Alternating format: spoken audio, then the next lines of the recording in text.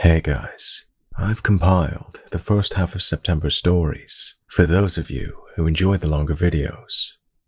I'd also like to thank my patrons, Courtney Maxwell, Alex, Helena Renee, Monica Levelace, Gemma Allam, James Gargano, Jill Hutchins, Kathleen Fenton, and Sarah P. If you're interested in checking out the perks of my Patreon, the link's in the description. Enjoy, guys. When I was in high school, I was good friends with a girl called Emma. Emma was kinda quiet and shy, but was always there if you needed her. When I finished high school, I lost touch with Emma, as what happens to a lot of friendships after school. 2 years later in college, I started dating a guy called Ben, and Ben's best friend, Gary, was Emma's boyfriend. After discovering we all knew each other, we started to hang out again. One of the nights, we all planned to hang out in Gary's house, have a few drinks, and play a few games. Ben and I arrived at about 8 p.m. to Gary's house, and Gary said Emma should be over soon. That was fine. We opened our beers and started drinking. It was nearly 9 p.m., and Emma still wasn't there, so we decided to ring her. Emma answered and apologized for being late. She said she just finished getting ready and should be there soon. At 9:30, there was still no sign of Emma, so we called again.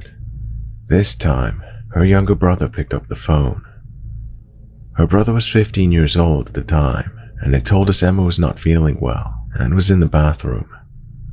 Gary was worried and asked if he could head over and check up on her, but her brother was adamant that he was looking after Emma and that she was all right, and for us to enjoy our night.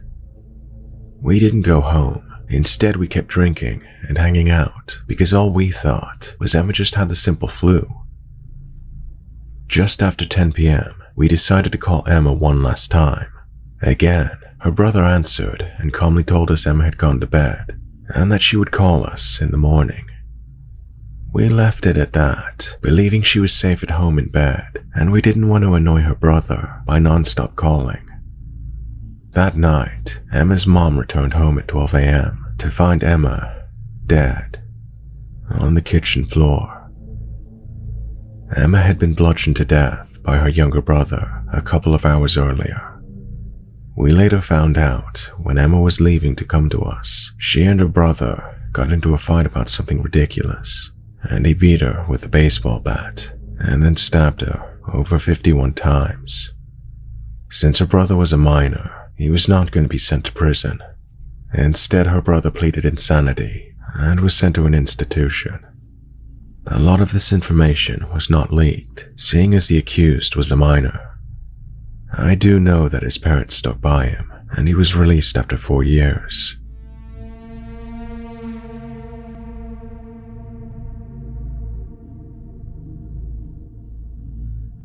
So, to give some background, I went to college in upstate New York, and this happened during my 3rd year.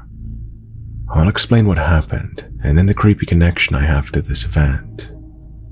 So basically, one weekend, I'm eating breakfast with my roommate, and I come across a news article being circulated by some students about a murder, somehow connected to our school. The news article said that a mother was killed in her city apartment. She was stabbed multiple times and had her throat slashed by her son. After killing her, the son stuffed her into a bag. All of this occurred during a fight about her deceased husband's will. After killing his mother, he calls his girlfriend so she can help him move the body somewhere else. They eventually ended up dumping the body in a garbage can somewhere in New Jersey. So, now onto the creepy connection. I knew the son in a friendly way, as he served and worked at the cafeteria on campus. So I would always see him and strike up friendly conversations whenever I saw him. He always seemed really nice and friendly. I know it's not that close of a connection, but still goes to show you that you can never really tell people's true colors. The other super creepy part about this story is that his girlfriend was at my apartment 2 nights before the murder happened, because her and my apartment mate were in the same major, so a bunch of people were over to play cards and hang. I remember I sat next to her while we played cards. I talked to her as she seemed super nice. Crazy to think that in the next 48 hours, her whole life would change, and she would help move her boyfriend's mother's body that he stabbed and slashed.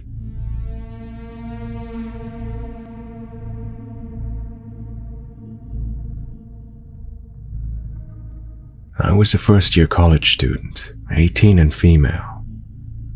I was working full-time and taking 18 units of college classes. My parents paid all my school expenses and did not want me to work. They hoped I'd just concentrate on my studies, but I worked anyway. So, I'd go to school all day, go directly to a fast food restaurant, Taco Bell, then go over to my boyfriend's for a couple of hours, then home.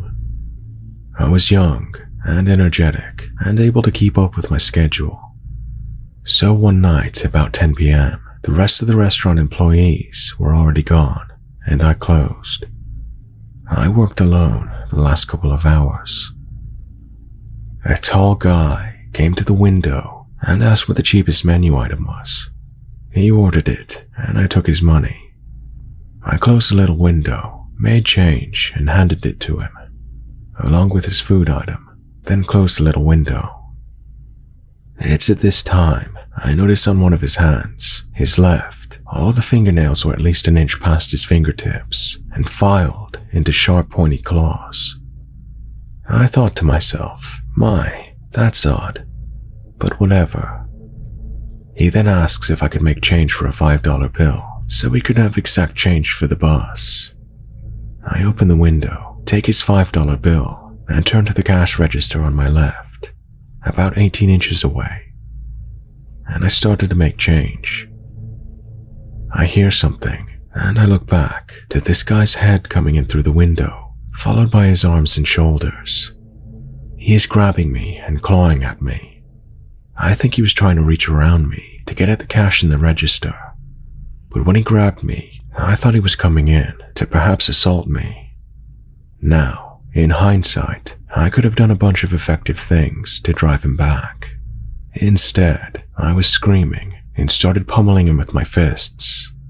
I fought him off, grabbed the paper bills out of his hands, and drove him back through the window and shut it. I missed hitting him a couple times and hit the edge of the counter with my palm. I got big bruises from that, but he ran off. I called the police and then called the owner of the restaurant. The police came and I made a report. The owner didn't want any press and was upset I'd called the police. What a jerk. So a couple of days later, I'm in an inorganic chemistry lecture, which is in a small amphitheater of maybe 150 students. The lecture is about to start, and the guy sitting next to me on my right drops his calculator on the floor right in front of me. I kindly say, "Oh, I'll get it for you." I pick it up off the floor and hand it back to him, right into his open left hand, with the long claw fingernails. Cue my racing heartbeat. I pretend that I don't know it's the guy who robbed and assaulted me. Coincidence? Not likely. So as soon as class ends, I raced past 5 or 6 people to my left, practically flew right over them, and once I get to the main aisle, I look back. He raised his arms with a clawing motion toward me and growled at me and was in pursuit of me. I took off out of there. The next time I went to that class, he tried to sit as close to me again to intimidate me. And it was working. I decided to call the police from home that afternoon and explain the situation. The guy seemed to be following me around campus, and it scared me. I didn't know if he'd followed me from school to my workplace just so he could attack me there. They were miles apart. The police have undercover police watch me at school before chemistry, so I can point out my stalker. I had to tell my professor the situation of why I had people watching over me. The plan was to sit in the grass outside my chemistry class, and when I saw the guy, give a nod, and walk away into my class. He didn't show up the first stakeout day, but he did the second day. They arrested him. Now, the restaurant owner dropped the robbery charges as he didn't lose anything and didn't want the press. Nobody asked me, and I was the one attacked. The police told me they warned him to never look at me or talk to me ever again. And if I saw him, they will arrest him and keep him in jail.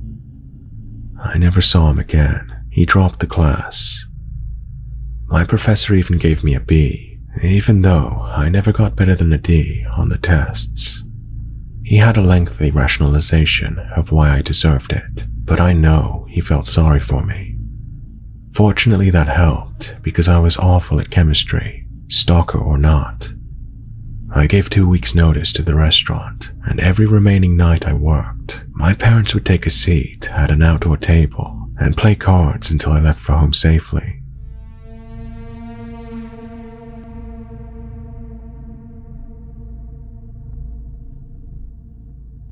In the fall of 2010, I decided to go back to college. I was a single mom of 3 boys, but they were all in school now, and me going back was finally possible. The school I went to is a regional campus to a very large university, and located in a neighborhood that is known for crime, meth, heroin, prostitution, etc. But it was only a 20-minute drive from my home, and I didn't feel unsafe about going there. The first day and first class were intimidating. I didn't know anyone, and I was a lot older than most students. At the time, I was 28. I sat down in the back of a room at a table, and a few minutes later, a lady who was around my age sat down next to me. She was very skinny, smelled like cigarettes, greasy hair, sunken-in eyes, but she started to talk to me and seemed normal enough. She started off the conversation telling me that she chose to sit next to me because I was wearing the prettiest blouse in the room. Strange, but as an awkward person, I leave a lot of leeway for people to say or do awkward things before I think too deep into things.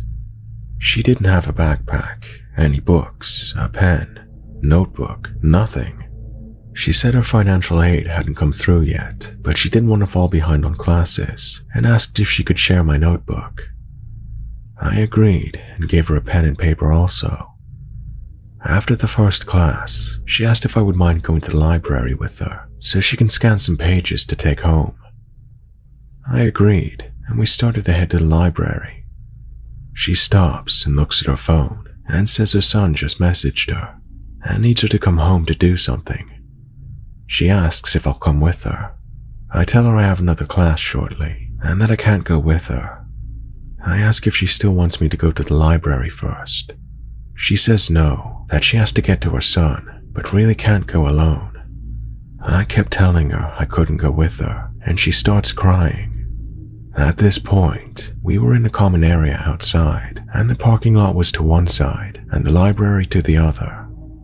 I tell her I need to go to the library, and she's welcome to come and talk, whatever she needs, but I have to go.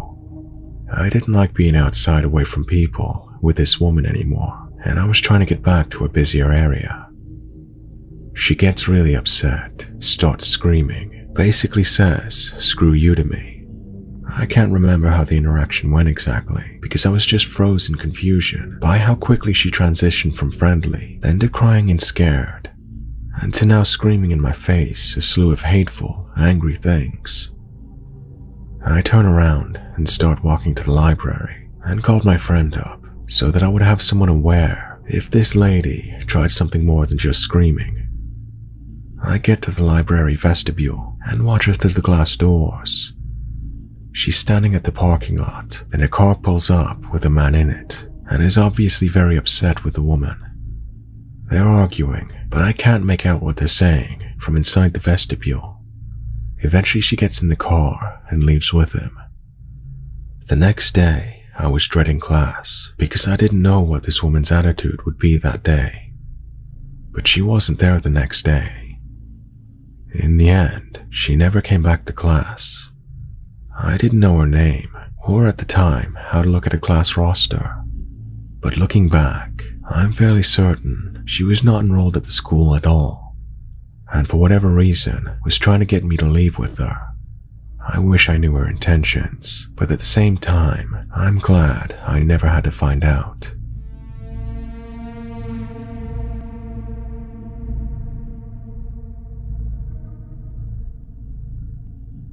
This happened to me 3 years ago. I was in college, but I took night class because I was working full-time by day.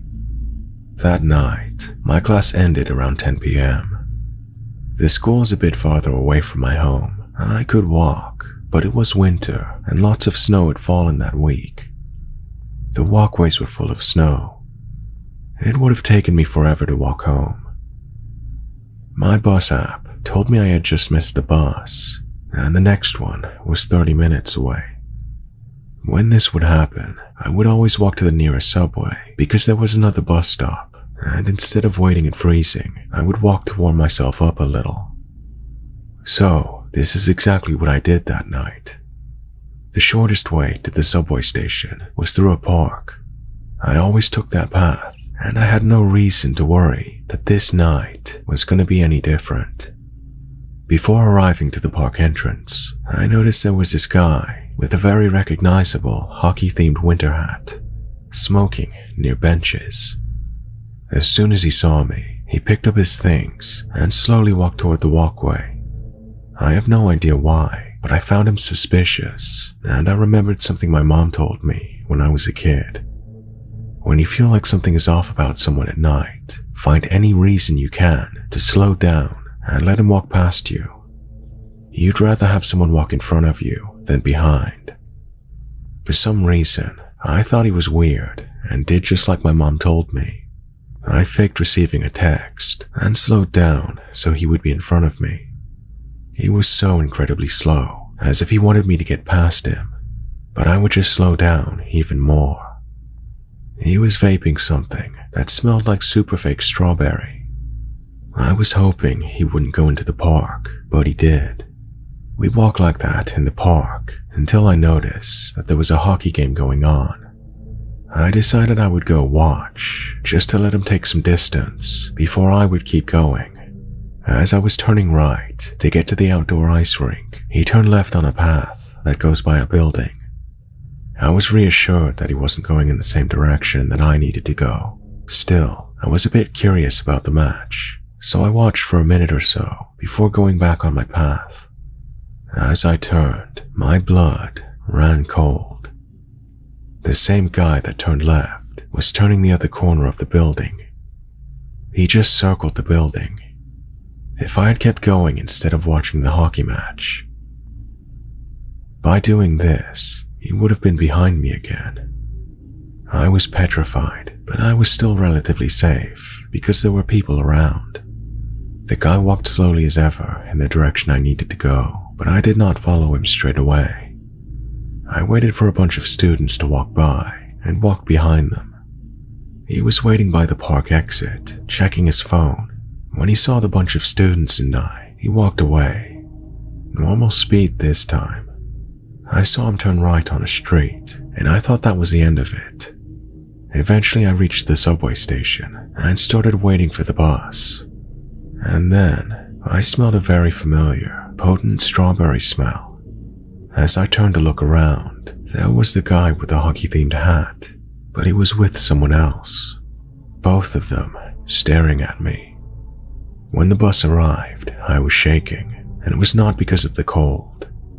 They both got on the bus with me and other passengers. I told the bus driver about what happened. Where I live, past 9 p.m., women can ask a bus driver to be dropped off alone at a bus stop, making sure no one can follow her. And that is exactly what the bus driver did.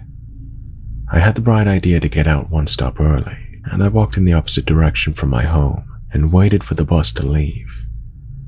I turned around to wave at the bus driver as a way of thanking him, and I saw the two guys banging on the middle door. The bus driver locked them so the doors wouldn't open. I took that bus almost every night, and I had never once seen those guys, nor have I seen them around my house. But here they were, banging on the door, and although I couldn't hear them, I could clearly see them yell at the bus driver. When the lights finally turned green and the bus left, I rushed back home, faster than I ever had in the snow. The next night after school, I was too nervous to use my shortcut through the park, so I took the long way around. I got to my bus safely, but what I saw on that ride scares the living hell out of me. At the bus stop that I had been dropped off the previous day were the two guys, one with the hockey-themed hat. They didn't get on the bus. My first thought was that they were waiting for me and not the bus. Luckily for me, this was not my stop. Maybe I was paranoid, and all this could be chalked up to a strange series of coincidences, but I was scared to get on that bus, and I still am today. I moved in with my boyfriend since then, but the shortest way to our house is through the park. I still take the long way around at night.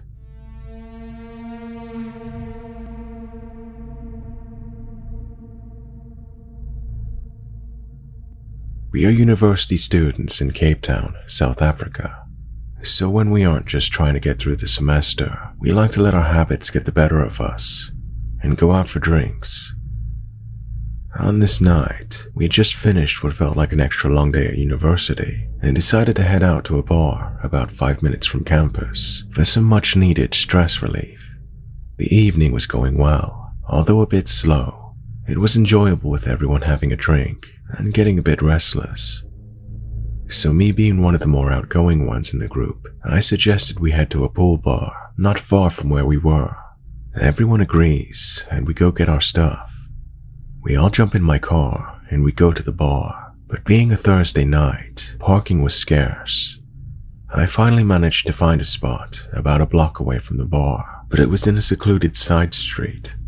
I should also mention that this bar is in one of the sketchier parts of town, but it's normally quite safe due to the amount of nightlife associated with being so close to a university. We walked to the bar and no one really felt uneasy, nor did anything happen to make us feel that way, which was quite surprising. After a few hours of some good pool and just relaxing, we decided it was time to grab dinner before restaurants close.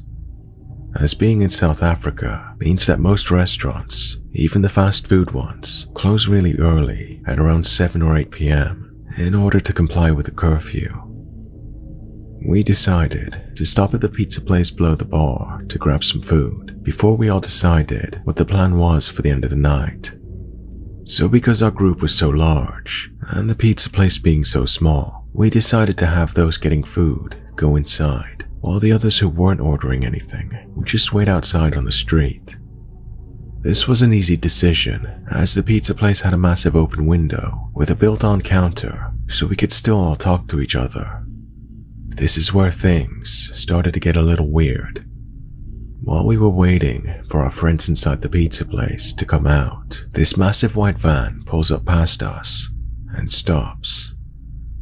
The driver wasn't an intimidating-looking dude. He was skinny, looked to be about average height, with shoulder-length blonde hair. A pretty normal-looking guy for the area we were in. He calls to me and asks if I think his van could fit in a parking spot just behind him. For perspective, this parking spot could probably fit like a small hatchback, maybe. This dude is driving a full long-size panel van.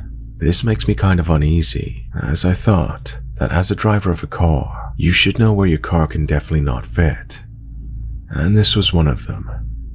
I explained to him that I don't think it was even worth attempting. He responds, telling me that he has lost his faith in his ability and I should come stand behind the van and direct him in. This gives me major red flags, and after a few back and forths, he just pulls the emergency brake up and sits and stares at my friends and I for what felt like eternity. He then thanked us and drove off. This sparks my friends to come outside from the pizza place, as they just saw what happened and were very confused. We were all kind of weirded out, but think nothing of it.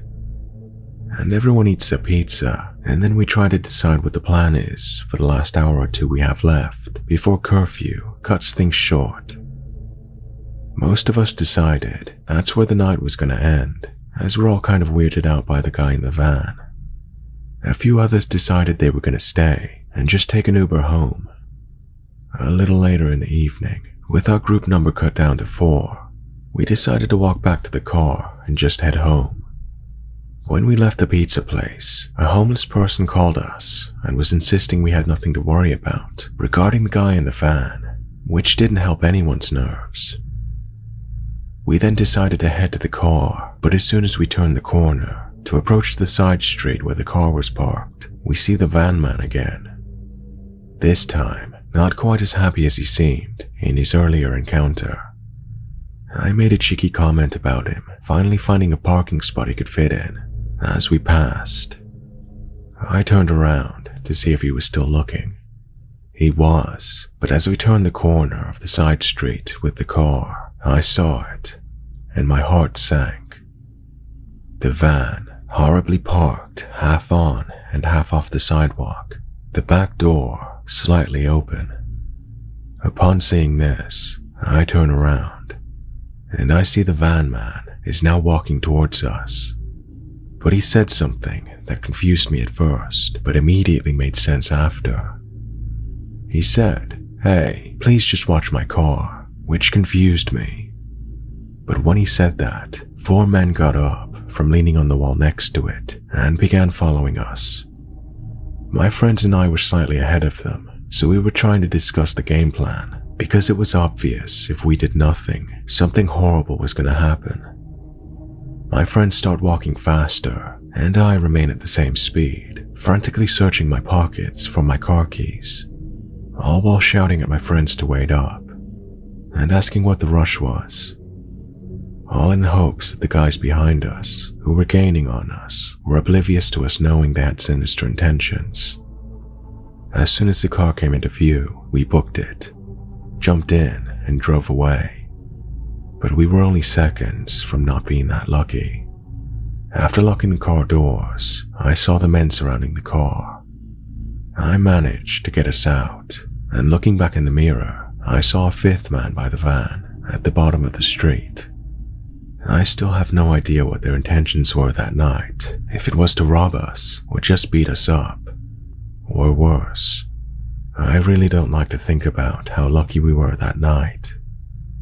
I ask that when you're out, no matter how innocent an interaction with someone can seem, always pay attention to the little things.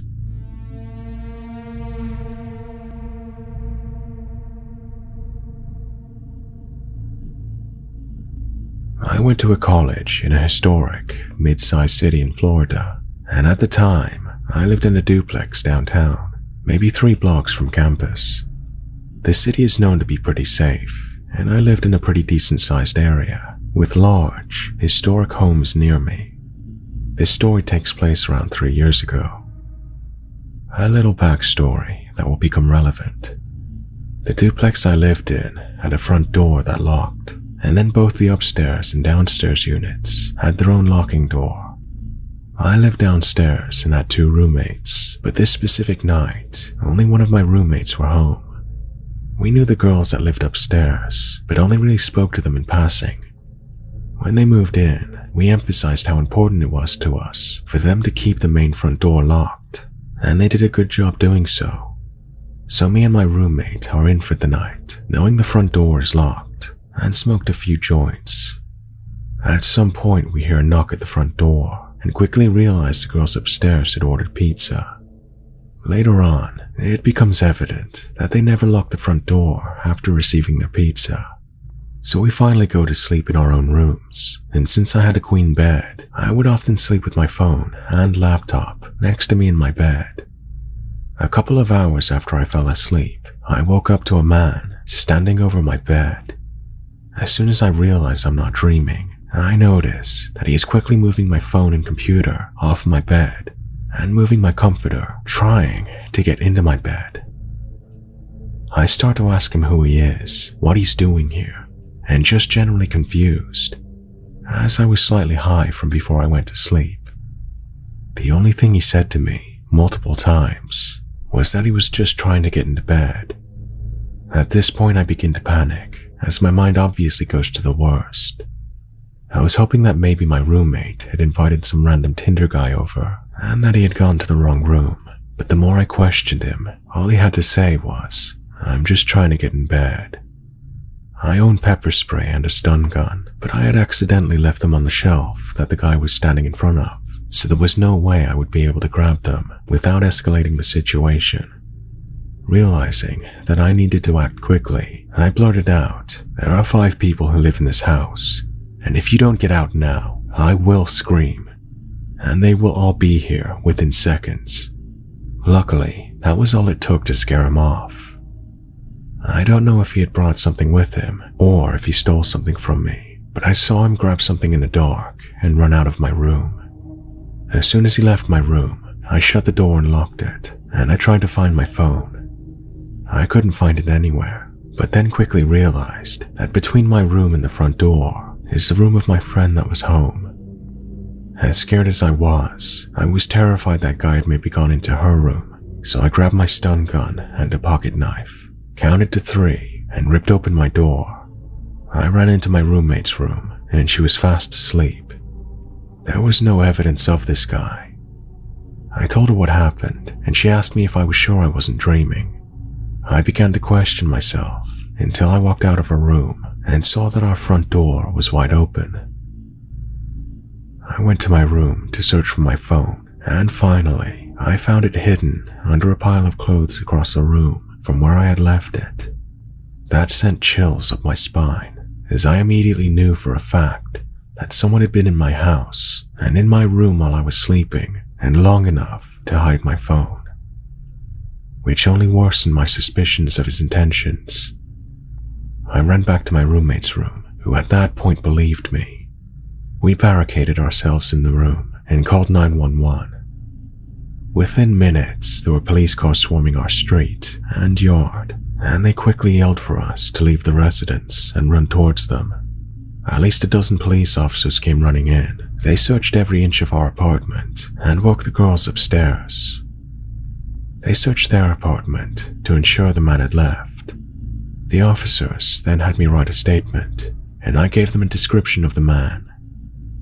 And to this day, I've never heard a single thing about the case.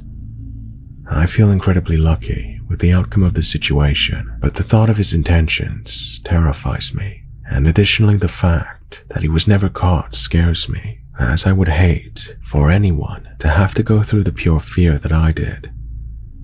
I will add, there is a chance that he was on drugs or mentally ill, and possibly had no bad intentions. However, because he was never caught, I will never know, and my mind will always assume the worst.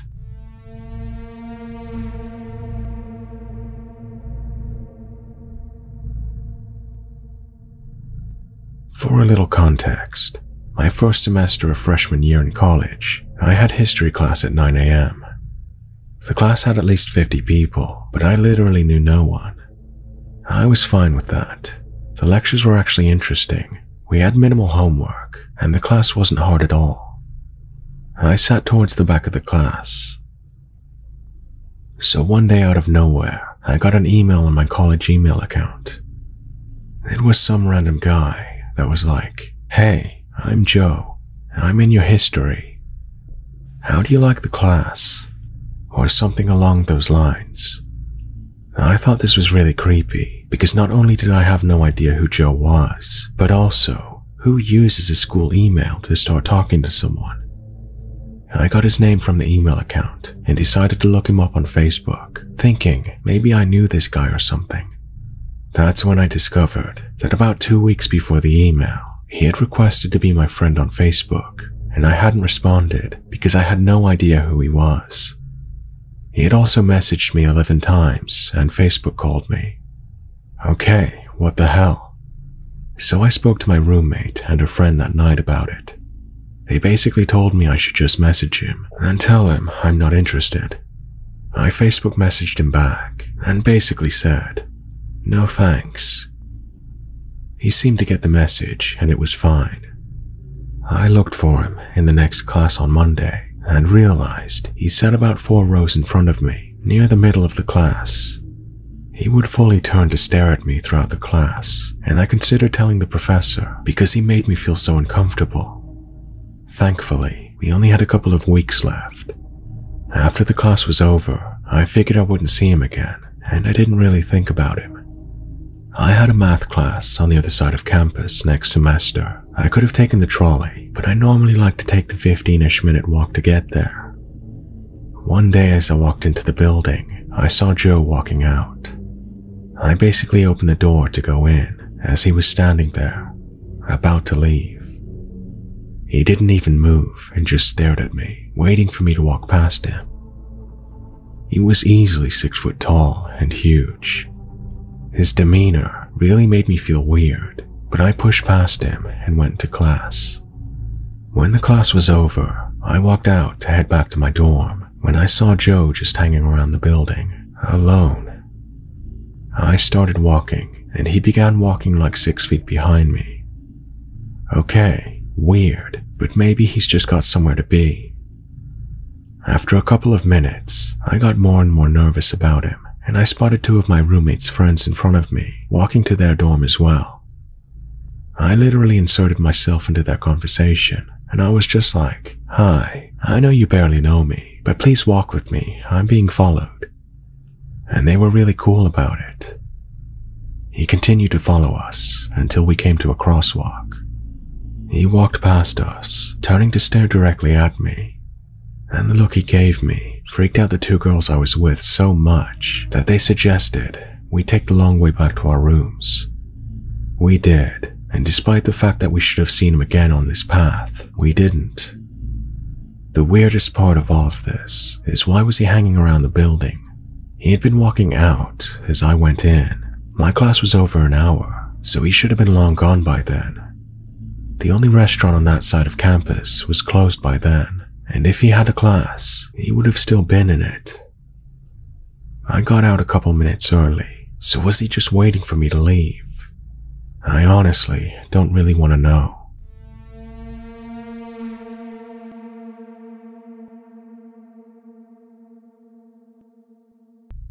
So this situation happened about a year ago. It's important to note that I'm also a girl, so this was a scary and potentially dangerous situation for both of us. One night after work, just after it had become dark, my girlfriend stopped at the Walmart neighborhood market down the road, which, by the way, is next to a big highway. I made a last-minute run to the bank. Right as I'm pulling out of the bank, I get a text from her about thinking that she's being followed. I asked her for more details, and also told her not to leave the store, and that I was going to drive up to the front door and either watch her get into a car or have her get into mine if she needed. She told me that there were 2 men that she kept seeing in every single aisle, usually behind her. They were very clearly staring at her each time and watching her very closely. She thought she was just being paranoid, but I told her again to trust her gut and that she should let a worker know about the situation and even call the police, because it wasn't worth the risk. Before I had made it all the way there, she texted me she was in the checkout. She said the guys followed her there and then went to a self-checkout near her, but with no items. They quickly grabbed some gum from the shelf and put it into a Walmart sack. But they just stood there, taking forever to cash that item out, and kept watching and waiting for her to finish. I told her to check out as slow as humanly possible. I finally arrived. She had just texted me that they finally took their bag and exited the store. However, right as I pulled up, I saw 2 guys. They perfectly matched her description of them. They were hiding in a little cutout near the entrance. They were just standing there and kept peeking around the corner at the front door every single time someone exited. I knew they were looking for her. I pulled my car forward, right in front of them, and rolled down my window and just stared into their souls. I did not look away. I wanted to make sure that even though they didn't know I had anything to do with her, that I got a very good look at their faces and was watching them. I messaged her and told her not to return to her car. I told her to get straight into mine. Right then, they started walking off. However, they had to have been following her since she arrived, because the next thing they did was walk straight to her car. Her car is very unique and stands out. They dropped the bag with the gum on the ground on the way to her car. One of them went between her car and the one next to it and just squatted down by the trunk. And he just waited there. The next one walked over to a white work van with painted windows and no license plate. He spoke to someone that was in the driver's seat. While this was happening, one of the cars next to hers left. They then moved the van into that spot. I called her and told her to go straight to my car and not to even look at hers as they were waiting for her with her van. She comes out with groceries. They then see her and squat down. We quickly loaded them up and she gets into my car. The men stood up and walked to the van. I pull away and try to go around the van so I could get a number plate, but of course, there is none. I drove in a totally different direction from home, and we drove around for a while. I wanted to make sure no one was following us, and also to give them time to leave her car alone. I wanted to call the cops, but she was convinced we were just seeing things that weren't there, like taking coincidences and making them into something else. Obviously, looking back, after having talked in depth about both of our experiences and the things we witnessed, we definitely should have called the cops. I regret this. I've since seen the van with the same two guys driving back in the neighborhoods behind the Walmart. I was turning onto the street they were taking off of, still no license plate. But their van had more things on the exterior to make it look like a work van. Things like the ladder on the roof, etc. I got so creeped out that I quickly tried to get away, just in case they turned around and tried to come for me. So I floored it home. Again, I thought about calling the police, but what am I gonna say? Yeah, there's two men driving away from a neighborhood with a work van. Go and get them. They don't even take most things seriously, even when it results in something actually happening. I truly hope that there is a valid explanation for all of these actions, and that I just came to a conclusion that was not the case and was being dramatic. But I don't know, like maybe they waited at the front because they didn't see their buddy with the van and thought he might just be inside of Walmart and were just waiting for him. Her car is very cool, so maybe they just liked it and were looking at it. Maybe they just wanted to steal parts off her car. Maybe there's an explanation, but probably not. It doesn't explain them following her or getting gum in a bag to just drop it in the parking lot. Luckily, I haven't heard of any kidnappings coming out of that Walmart, but who knows? I haven't been digging for it, but I do know that I'm extra cautious now, and I try not to go out past dark. I also scan the parking lot for the van before I go in. But normally, I just do the curbside pickup now. My girlfriend does the same thing.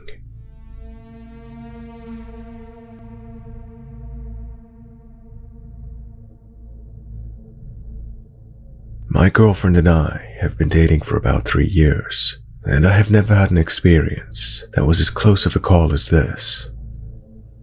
We are mostly nocturnal creatures, especially when we used to work the night shift at a factory together. To us, midnight used to be like noon, and we loved going to the store at around this time because we are usually 2 of 10 people in the place, including staff members.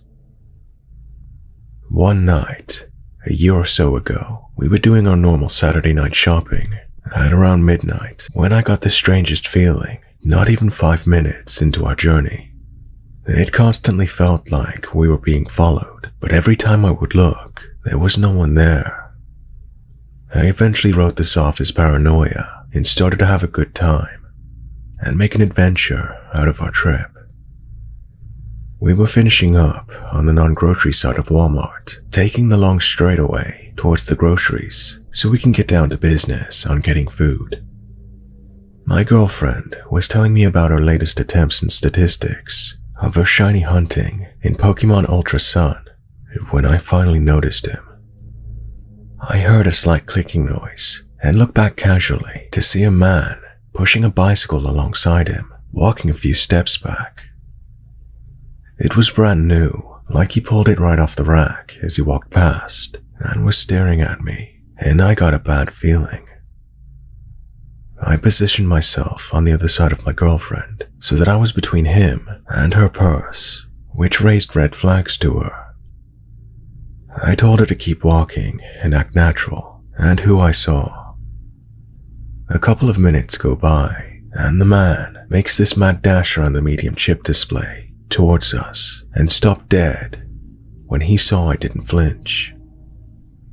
Now, I'm not exactly a muscular guy, but I suppose my 6'4" stature made him nervous about what I was capable of, since I was wearing heavy winter clothing. I never broke eye contact until he turns around and walks back in the direction he was following us from, and then disappeared. For about 30 minutes, we shopped around, wondering if I was still just being paranoid, and we disregarded it as much. That is, until we were checking out. As I finished checking out the groceries and got ready to pay, I saw the same man on the bicycle with the front basket full of food and a woman's purse in his right hand, pedaling as hard as he could. An employee made an attempt to grab him, but he was too slow, and the man got away. We then asked a nearby employee if we just saw what we think we did, and told them what happened with us. And they said they weren't allowed to tell us anything, and threatened to charge us with trespassing if we didn't leave immediately. To this day, I have no idea if they ever caught the guy or got the purse back. We still joke about this, and our family says that it's possible that I could have died if I fought back. But I figured if he had a gun, he wouldn't have hesitated like he did when he finally got up to us.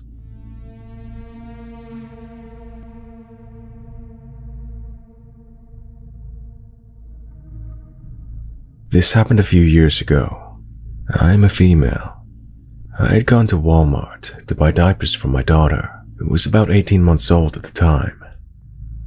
After I was finishing getting her strapped into the car seat after our shopping trip, a woman approached me. She told me that our van was out of gas and asked if I could spare a few dollars. I told her that I was sorry, but I didn't have any cash on me.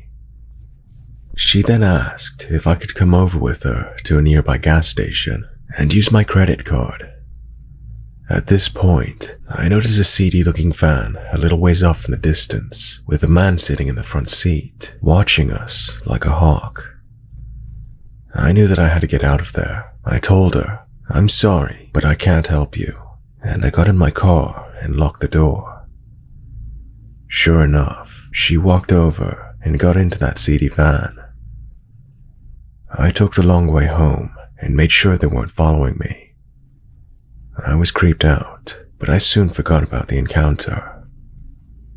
Fast forward 3 to 4 months.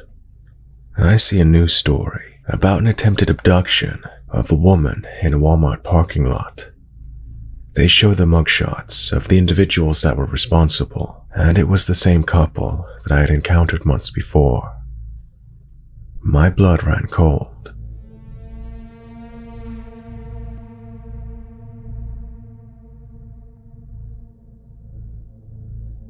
So, I was at Walmart with my mom. She just got off work and was going to drive home with me, but we needed to grab some stuff first. I wanted to look at skincare stuff, and my mom needed to get toothpaste, so she left me. Basically, next to the pharmacy in the little corner, there's the skincare stuff. It's mostly closed off by the makeup shelves as well, so it isn't easy to get back there without actually walking back. I was looking at foaming cleansers or something like that when this guy with a beard, sunglasses, and a mask walked into the aisle. I'm a female and 15, and I look quite young, so obviously being alone with a man made me a little scared. I just moved slightly away from him but he seemed engrossed in the skincare, so I let my guard down. After I was halfway through reading the side of the bottle, he walked up next to me, specifically in the way of the way out. I was like a deer in headlights. He started asking me if the skincare stuff worked, and I tried to be polite. Maybe he was just curious. I told him about how different products are there for different skin types, though halfway through my little lecture, he was all up close to me, and I was getting scared, so I started looking ahead and refusing to look at him. I was about to pull out my phone and say something to my mom, but it was dead. So I turned towards him and looked behind him, looking at the single customer in the makeup aisle, trying to somehow signal that he was a stranger, and I was scared. He got really close to my face as I was doing this, and then I said that I didn't need this face wash because my skin is great, which was a bit of a lie because I have chronic acne. And then at this point, my mom pulls a card up. I look over to her, and when I look back to him, he is running off from me. I immediately started crying and telling my mom what happened, and that I was so scared he was going to kidnap me or hurt me. She decided it was time to leave after that, and we paid for the stuff and left. Though I have to admit, I'm still really shaken up. I'm only 15, and this is actually my first experience with men being creepy. I definitely didn't handle it right.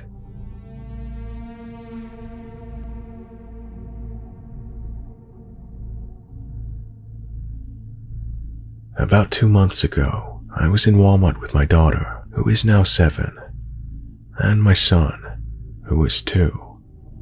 I was looking at clothing in the women's section when I noticed a man who was roughly 25 had come into the clothing department. He was pretending to look at the clothes, but stayed near us. I went to a different spot, and he followed.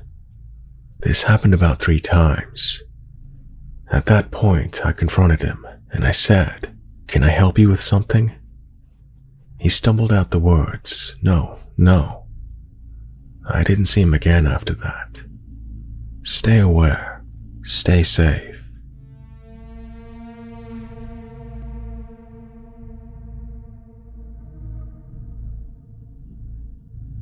This happened in 2019, around September. Me and my sister and her best friend were in Walmart shopping, and I was riding one of those scooter things because I have breathing problems. Now I love Halloween, and Walmart had put out the Halloween stuff, like costumes and makeup. We had already looked through this stuff when we first got there, but I wanted to look again before we left. So me and my sister and her friend kind of split up. I drove down the kind of dark costume aisle once more, and as I was browsing, a man who looked way older than me walks up and goes, "You single?" in a kind of whispering tone. I've never been hit on, so I'm kind of freaking out, and I nervously say, "No, I have a girlfriend." I thought he would leave me alone if I said I'm into girls. Well, it didn't work. He says the devil is a lie, in the same whisper tone. I start backing up out of the aisle while he's still talking. Me, you, and your girl can still hang out. I answer with, "She wouldn't like that," while nervously laughing. And right after, he mimics my laugh and says, "Us 3 can chill together. Why not?" When my scooter finally pulls out of the aisle, I see my sister and a friend staring at us, so I kind of speed over to them. He walks away and goes straight into another aisle. I'm telling them what happened and that I'm creeped out and that we need to leave. My sister shushes me because he was in the aisle next to us. I finished telling them what happened. My sister followed and chased him down. She came back out of breath and told us that he was running around and checking every aisle. That creep was looking for me. He thought I was there alone, and the creepiest part is that when my sister said that she was right on his tail, he just disappeared. She thinks he might have ran out of the emergency exit.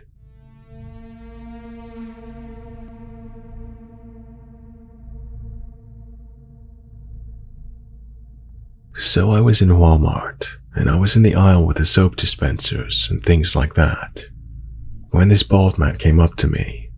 He looked like he was in his 30s. He was wearing a black tank top and red shorts.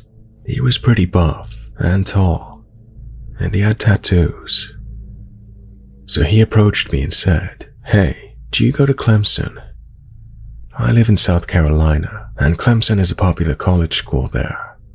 I said, "No, I'm not." He responded with, "Oh well, what do you do?" I said to him, "I'm still in high school." And then he said, "Oh, what school do you go to?" And my dumb self replied, "Pendleton High School." He then started asking me if I was interested in some sort of army thing. I forgot the name, but I said, "Oh, I'm just trying to figure out what I want to do and stuff."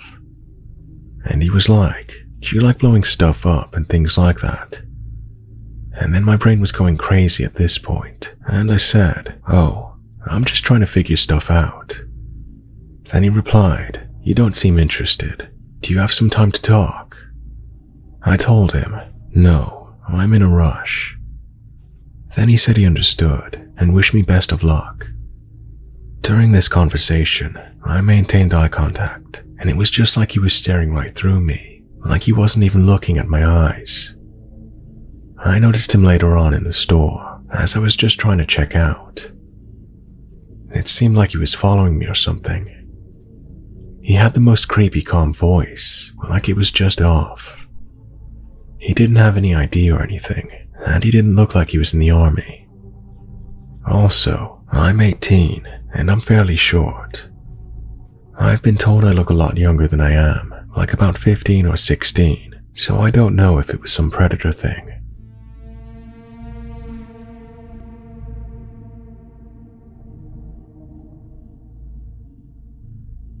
I am a young petite female, and I have a new EV. I haven't installed my charger yet, so I usually charge every night or every other night, because I drive long distances.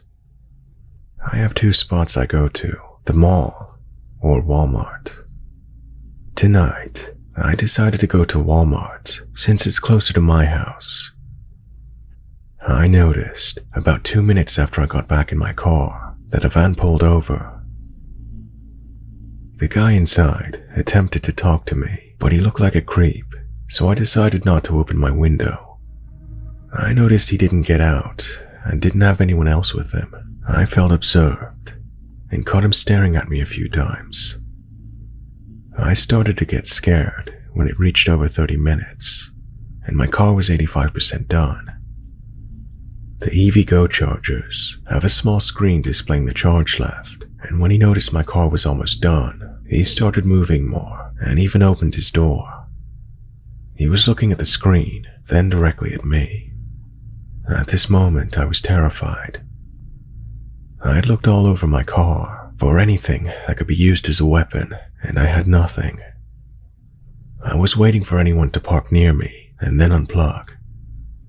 But nobody was parking next to me or near me.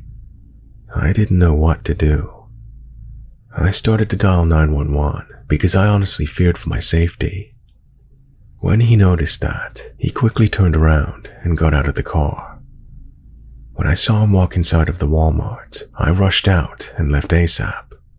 Before he walked out, I knew I had about 5 minutes, since the doors are one way due to COVID, and he would have to go around through the cashiers. When I got home, I watched the full recording of my cameras. It gave me the chills when I saw him staring straight at me from his window. You could tell he was up to no good.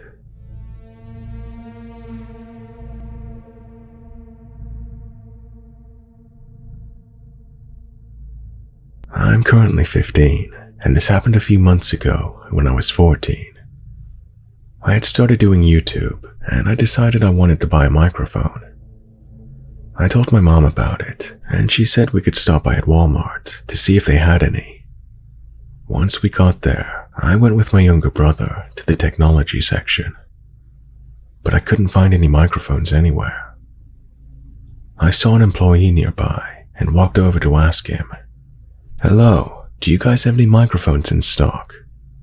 The employee then responded, saying my name, then saying that he would check, and then he started typing on his little work tablet.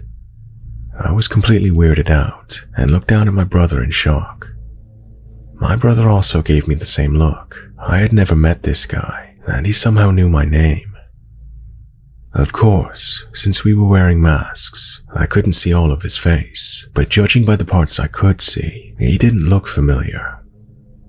After a couple of seconds of looking at his work tablet, he said my name again and said that there weren't any microphones here, but that we could check online. I was so creeped out that I didn't even bother to ask him how he knew my name. But I said thank you, and as I started to walk with my brother, I heard him say no problem, and ending the sentence with my name. I even asked my mom, took her to where the guy was, and when we saw him, she didn't recognize him either. What surprised me is that every time he spoke, he either started his sentence with my name or ended it with my name, which was strange. I still see him whenever I go to Walmart, and I always try to avoid him.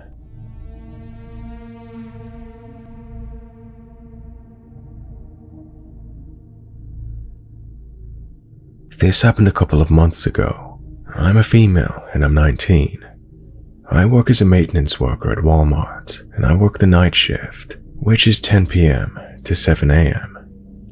I have to change all the outside parking lot trash, and I usually do that at the beginning of my shift, when there's still traffic outside from customers and day crew leaving. Last night, though, was different, and I didn't get outside until about 12 a.m. to 1 a.m. There's absolutely nobody outside that I can see. I start collecting the trash, and when I get to the one furthest from the store, a white van I hadn't noticed before turns its high beams on, pointing straight at me. It's about 20 feet away, and technically not in the actual Walmart parking lot. This doesn't bother me too bad, and I keep going. Then I hear a door open, and I look up to see a person get out of the passenger side door and then proceed to get into the sliding back door of the van. This is where I start feeling uncomfortable. Next, the van turns on its hazard lights. I froze up slightly at this point and just stared for a few minutes. Then, the hazards turn off, and whoever is in the driver's seat starts flashing a flashlight at me, as if they're trying to get my attention. I was already clearly staring straight at the van. I was frozen until the lights stopped flashing. Then I just got the rest of the trash and got out of there. I told my manager, even pointed out the van to him, but he said he can't do anything because they aren't in our parking lot. I have to work again tonight, and I've decided to call the cops if it happens again. Whatever those people in the van were up to couldn't be good.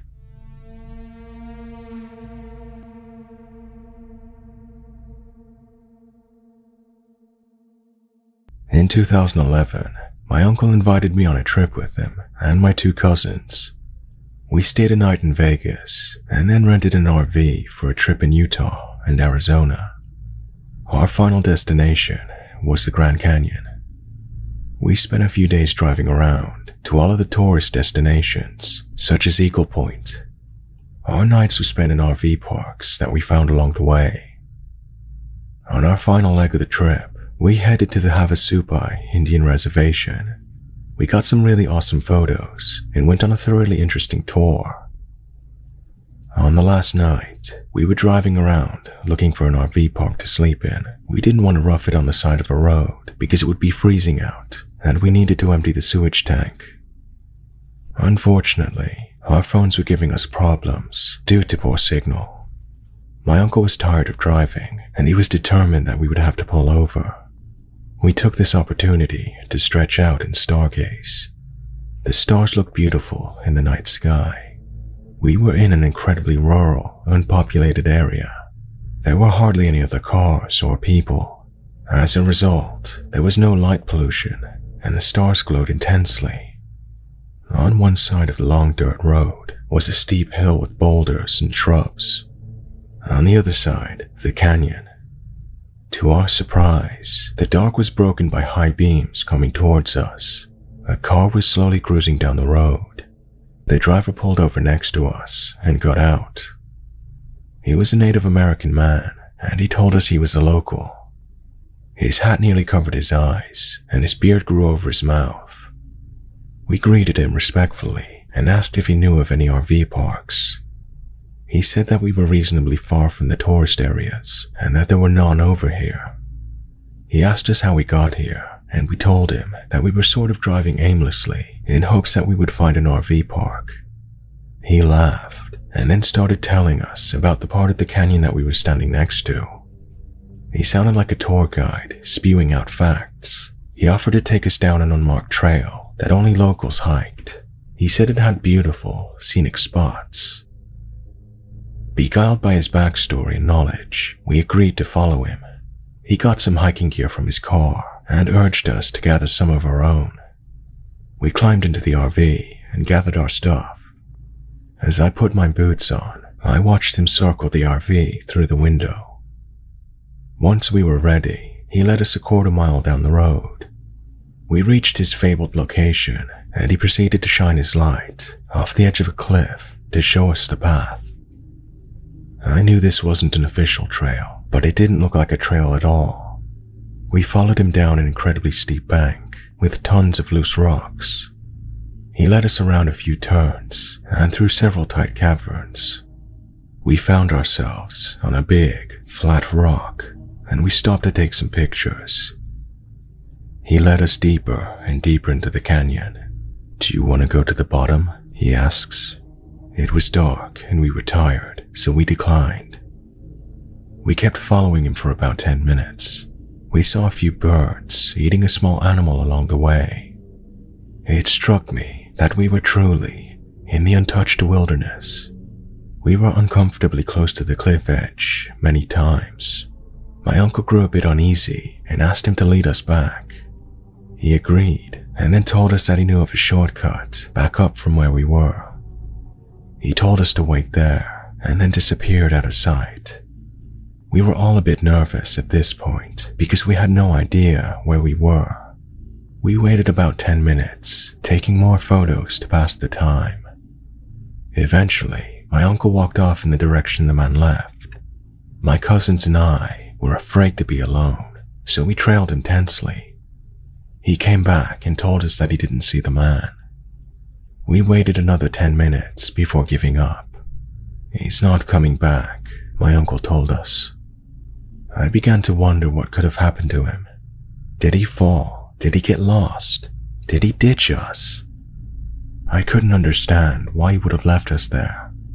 He seemed so friendly, and we were oddly eager to trust him. We started to hike back to whence we came. The problem was, nobody remembered exactly where we came from. The terrain was incredibly unsafe, and we realized that we could not navigate it on our own. My uncle called out a few times, but the only response was his echo. We found ourselves testing ridges that we were certain we hadn't come across before. Foot placement was key, as many rocks were wobbly. My little cousin started to cry, and we had to hold on to her jacket. It felt like we were almost lost in a labyrinth. My uncle remarked over and over that he knew it was a bad idea, but it was too late now. Since there was no real trail, there were no markings to help us. The only source of light came from our flashlights. I tried not to look over the ledge. We were incredibly high up. I didn't want to be in the back of the pack, but I wasn't prepared to lead either. I just wanted to be back in the RV. Our anxiety was building as the moon sunk. We joked that we could survive a night in the canyon since my cousin was an Eagle Scout. However, we were merely trying to take our minds off the situation. Finally, we found ourselves on the big flat rock. We recognized the series of caverns we crossed through and climbed back out. It was such a relief to be back on the dirt road. We walked towards our RV, looking for the man as we staggered on. We came upon the RV, but the man's car was gone. He left us. We quickly put the pieces together. We were angry and felt incredibly foolish. As I got closer to the RV, I noticed the door was creaked open. I remembered locking it when we left. Immediately, tears began to build up in my eyes. I wasn't sure if the adrenaline had gotten the best of me, or if I truly had a reason to be afraid. "Hold on," my uncle said, as he swung the door open. My cousins and I were too afraid to go inside, but we were not particularly content being outside either. My uncle took a few steps into the RV and blurted out, "Guys, we have been robbed." We piled into the RV and froze. None of us wanted to venture too deep in. I began thinking of all the stuff I had stored in there. Our suitcases were thrown on the floor, and the clothing was scattered. My iPad was gone, my uncle's wallet was gone, my cousin's jewelry was gone, and my other cousin's phone was gone, amongst other things. I felt so violated. We were all quiet, and none of us slept. My uncle started the RV, and we drove off, looking for civilization. Fortunately, we had enough gas to make it back to the RV rental place. We phoned the police, and they filed out a report, but nothing ever came of it. My word of advice: if someone asks you to go to the bottom of a canyon, say no.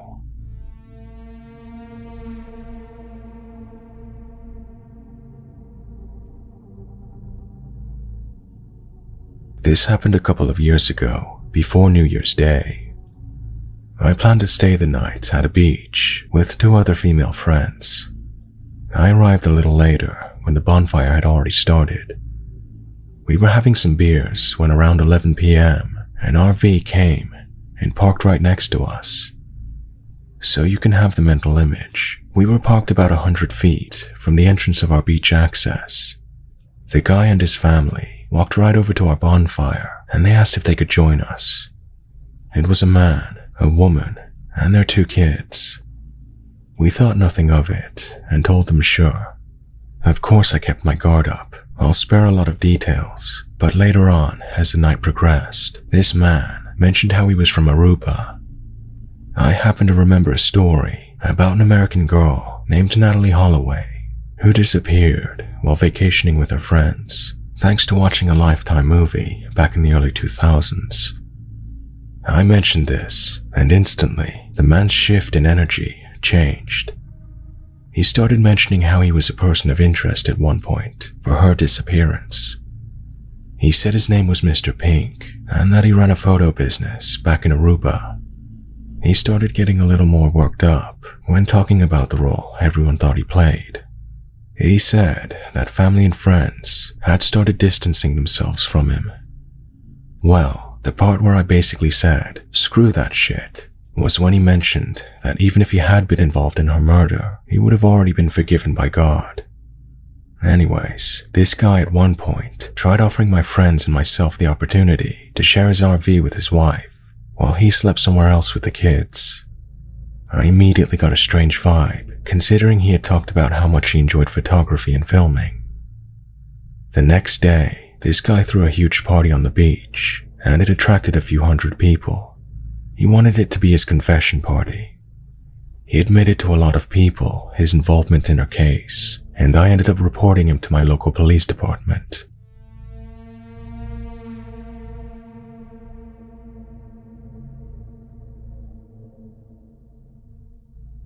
When I was about 8 years old, my parents were going through a divorce, and my older sister and I used to spend a lot of time at our grandparents' house.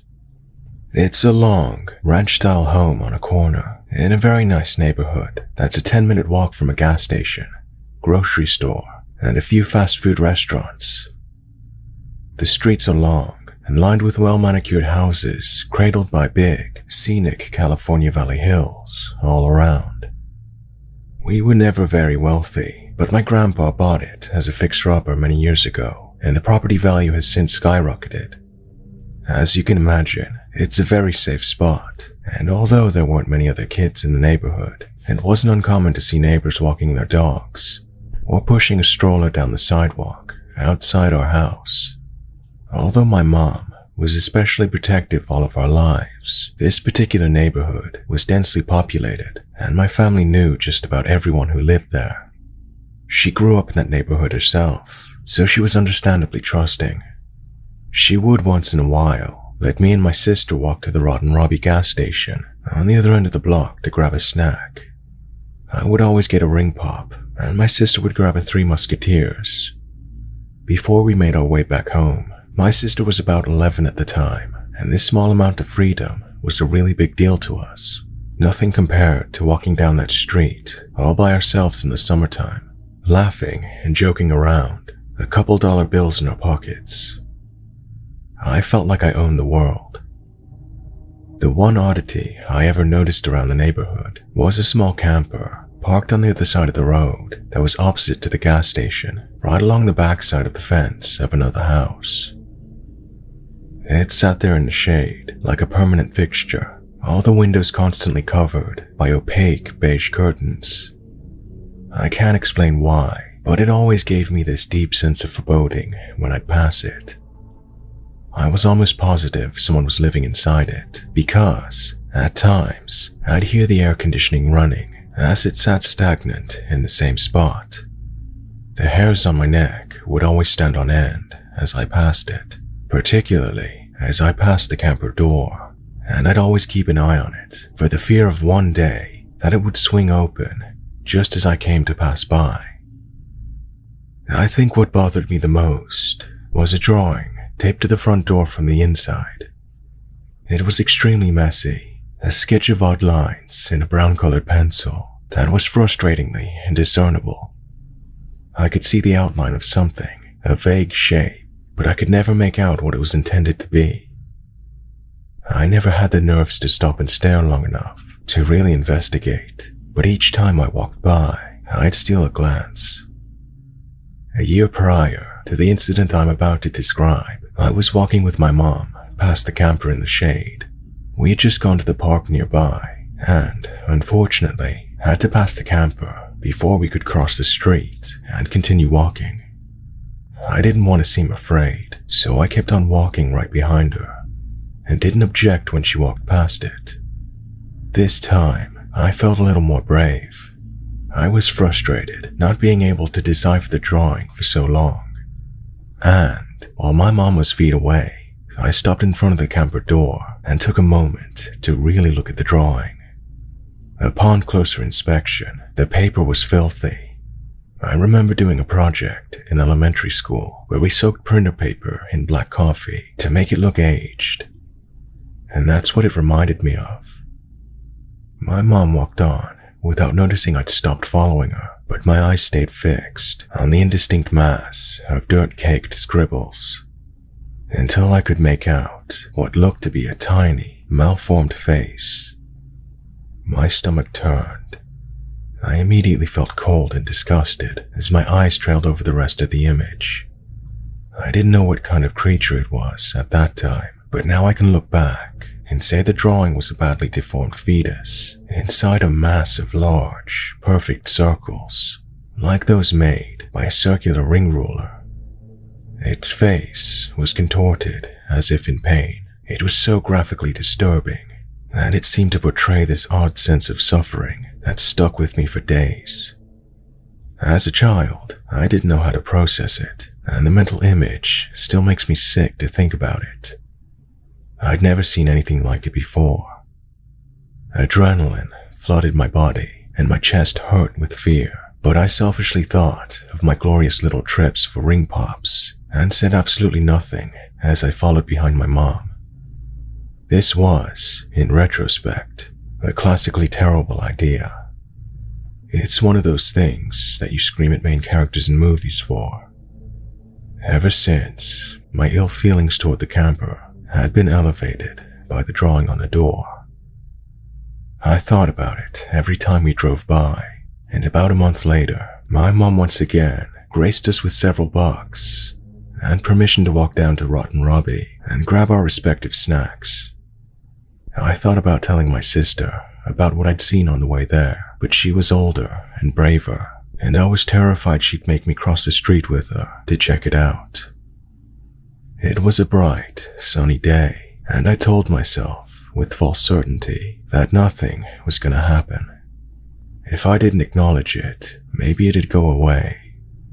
We walked past the camper, and it was thankfully uneventful.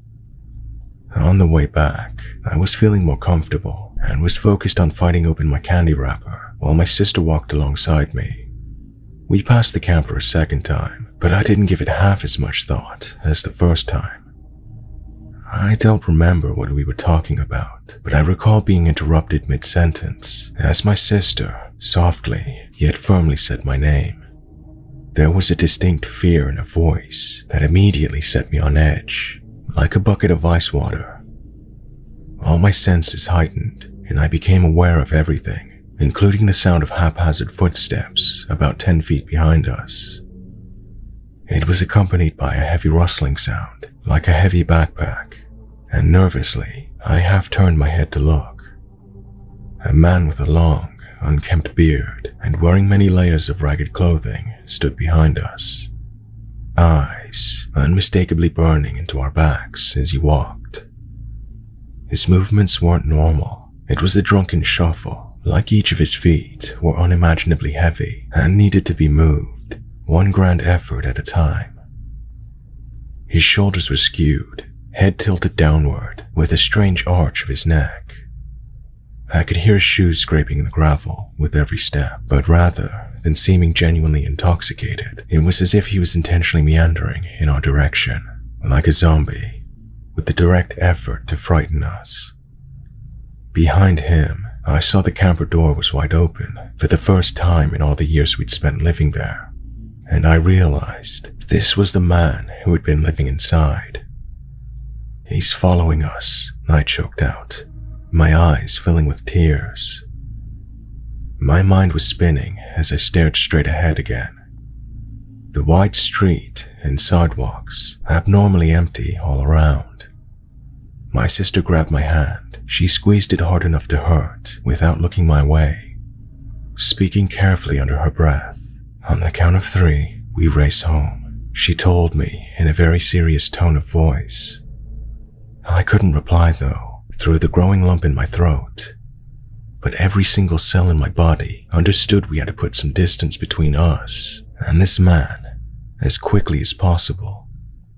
She began to count steadily while we walked faster, and the most terrifying part is that he started running before we even had the chance to. He must have heard her directions to me and tried to get a head start by sprinting our direction before she got to 3. But his footsteps were noisy, and we bolted like deer the instant we heard him behind us. I'll never forget it. The chase felt exactly like you'd imagine in your nightmares. The fear your pursuer is inches away from grabbing your arm or a fistful of your hair. I pictured myself being dragged into the van with nobody around to hear or see me. We ran so fast, we didn't even have the breath to scream. And peering back behind me, about 10 seconds later, I saw him running our direction with absolutely none of the impairment he showed with those zombie-like steps moments before. I think back on it now, and he may have been deliberately pretending to be handicapped to lower our guard so we wouldn't start running. That thought is terrifying, but I cannot rationalize it any other way. We made it to our grandparents' house, and without looking behind us, yanked open the stubborn old door before slamming it closed and scrambling past the excited dogs to get as deep in the house as possible. I don't even think we locked it, as our main goal was getting within the line of sight of any adults as quickly as possible. My mom was talking to Grandpa at the table, and she gave us an amused look when we bounded into the living room. Since we were kids, running around wasn't anything out of the ordinary, and she didn't ask what happened as we collapsed on the couch and tried to catch our breath. The inside of the house felt so safe and felt in such good spirits that I didn't want to bring up what had just happened, like waking up from a nightmare you didn't want to talk about. I was desperate to go back to normalcy. I wanted to forget it entirely, to unwrap my candy and act like everything was completely normal for the sake of my own sanity. And that's exactly what I did. I asked my sister a few years back if she remembered this incident. As of now, I'm 25 and she's 28. Her response was strange. She remembered immediately without the need for me to provide details, but she quickly waved it off and insisted he had to have been a bored homeless man looking to spook some kids walking home with no real intent to harm anyone. I don't know. I'd like to believe that it is some innocent misunderstanding, but like they always say about gut feelings, they are rarely wrong. I feel in my soul that he wanted to hurt me and my sister that day. I've never told her or anyone else about the strange drawing on the door, and I'm not sure if my sister saw the open door and connected him to the camper or not. It's one of my biggest regrets, as I would hate for any of the children to have been less fortunate after innocently walking past the camper in the shade.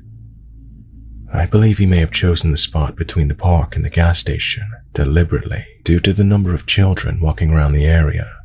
I never saw the camper again a day or so after this. I'm not proud of how I handled this and would encourage anyone who finds himself in a similar situation to contact authorities immediately for the safety of others around. I don't know if maybe this whole story comes off as melodramatic, but it was very real and very frightening in a way I can't forget.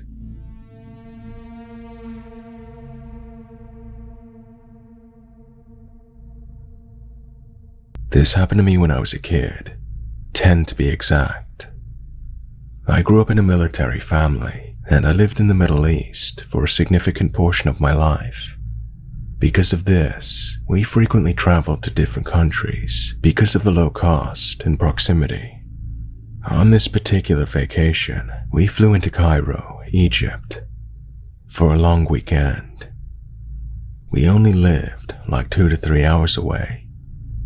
It was late at night, and we were staying at the Marriott Hotel, which had a taxi service that was supposed to pick us up.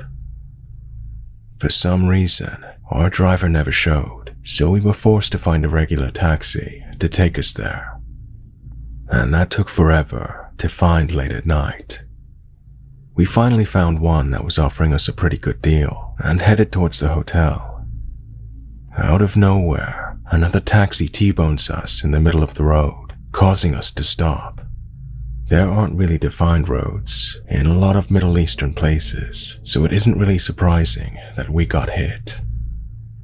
The two drivers got out of their cars, each yelling that it was the other's fault, and it looked like they were gonna fight. Eventually, they got back in their respective taxis and parted ways. My family and I were completely taken aback. We had been in Egypt less than 2 hours and have already had quite the adventure. We finally got to the hotel, exhausted, as it must have been 3 a.m. at this point. Our driver helped us get all of our bags out and get settled, and told us that he felt so bad about the car accident that he offered to pick us up the next morning and take us to the Great Pyramids for a super cheap rate. My parents agreed and decided on a time for him to come, though I can't remember when. Flash forward to the next morning. Everyone is ready for the day, excited to see how crazy it was gonna be. Our driver was waiting outside for us, leaning against the car like someone in an old movie. Right when he said he'd be there. I'm a blonde-haired, blue-eyed girl that had a deep tan line at the time, and being in Egypt, that was a rare sight. When the driver saw me in the daylight, he gave me the creepiest, most unsettling look that sent chills down my spine. Even as a 10-year-old, I knew something wasn't right with him. Nevertheless, we got in his taxi and then headed towards the pyramids. He continued to try and talk to me and joke around with me the whole ride, something I found to be extremely creepy and bold since both of my parents were in the car. We get super close, and there's an entrance that people can go through and walk the long distance to the pyramids, and there is an entrance that taxis can go through.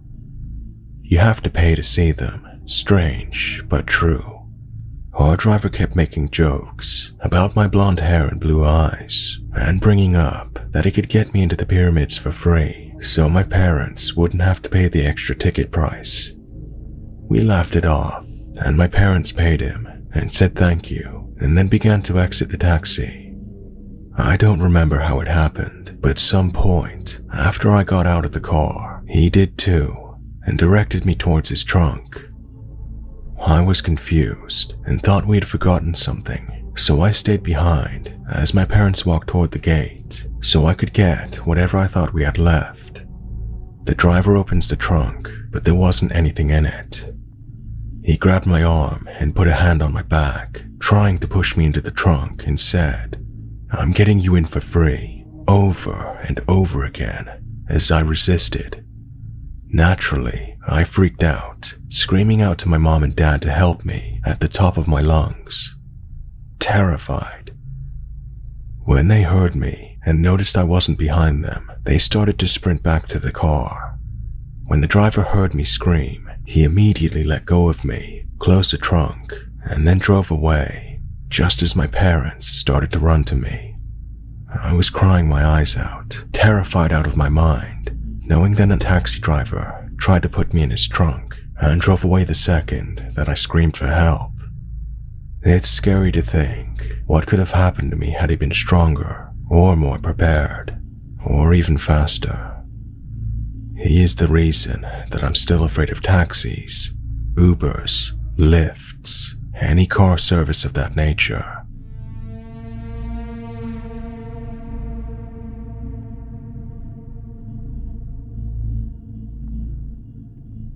This happened a number of years ago. It was a day I never expected to come. It changed my life in so many ways that I still feel like I cannot digest it. I want to start by saying a little bit about myself, so you understand the context and why it was so weird and foreign for something like this to happen to me. I'm a fairly geeky guy. I love science fiction and video games. I worked, at the time, as a design engineer in a factory and spent most of my weekends with friends, hiking, playing board games, or watching movies. So you realize nothing I did would attract the attention of the cartels. I do not have a lot of money. I just live a lower middle class type of life here in Mexico. But the real issue was my sister, who has a high-ranking position in the public security area of politics. That is the reason I was targeted. It was an early morning on a Tuesday. I was on my way to work, which started at 6 a.m.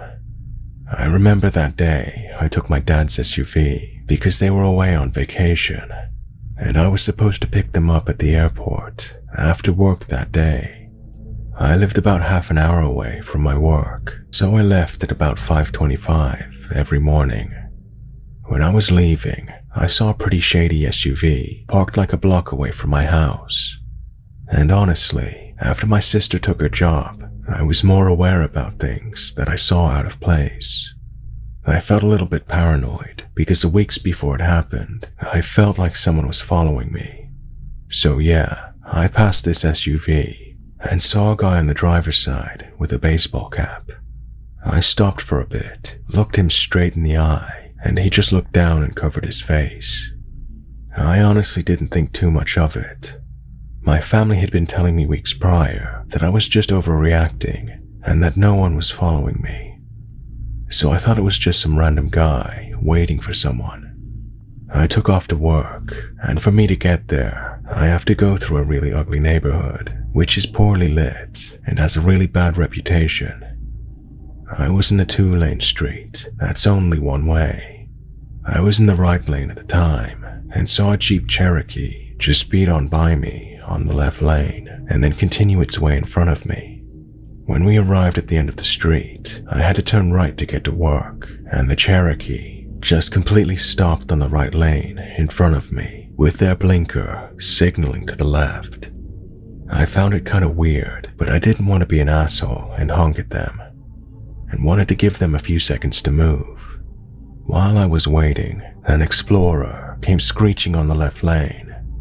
It stopped next to me, and 4 guys came out of it with guns, and one with a baseball bat.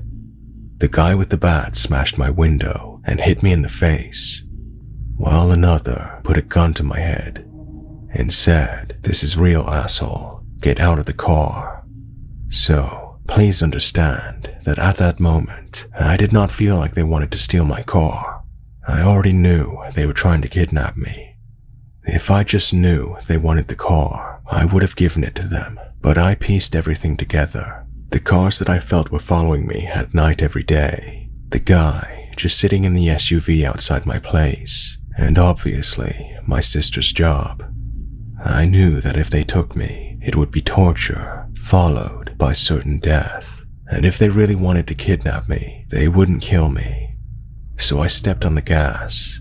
I smashed between the Cherokee and the Explorer and ran over one of the guys. I sped as much as the SUV would give me and honked so that I could make a lot of noise and people would notice. My hope was to get to my workplace, which had private security, and then call my sister so she could notify the police. With all the adrenaline on me, I passed the entrance of my work and tried to turn back, but I crashed on a corner. At that moment, I honestly felt like my heart would come out of my mouth. Everything moved so slow, so I tried to calm myself down.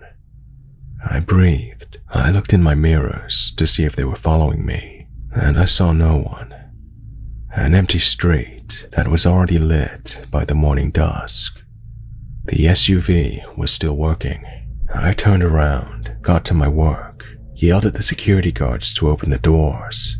I parked at the entrance, then got out of the car and called my sister. After that, I went inside. I talked to my boss about what had happened, and then went to the restroom to clean the glass and blood off my hair and face. When I came out of the restroom and out to the parking lot, there were about 10 cop cars outside my workplace. My sister had told me to speak to a specific police officer and confirm his name. Everything went smooth, and I felt safe and protected. After that, I moved into my sister's house, which had police guarding it. I have bodyguards that are with me every time I go out. This has cost me my job, relationships, and lifelong friendships. Everyone's afraid to hang out with you when they know you're a target for the cartels. And it's understandable, but it doesn't make me feel any less shitty. Investigations continued through the beginning of 2017. I later found out through security camera footage that there were 3 SUVs in total, with about 12 people trying to kidnap me. I found out that the cartel that was after me was one of the most powerful cartels in the world, and that the person who was in charge of investigating my case was killed. So, right now, I'm working for the Mexican government. It's a low-profile job, which does not pay much and does not attract too much attention. I've looked for ways to leave the country, but I do not have enough money or qualifications. I'm still living with my sister, with people protecting me and my family 24 hours a day, and the guys who try to kidnap me are still at large. I'm trying to make the best of this situation. I've lost a lot of weight, I spend more time with my nephews, and I also recently got into a steady relationship. But honestly, I'm always on edge, and I feel like I'm in imminent danger.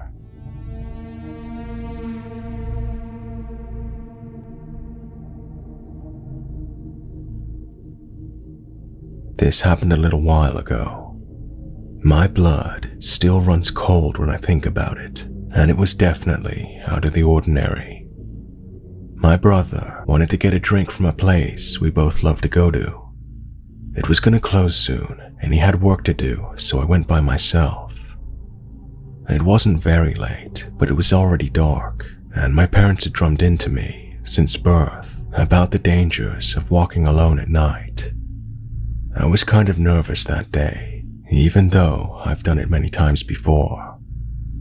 So I went and got both drinks, and for some reason, I didn't get a bag.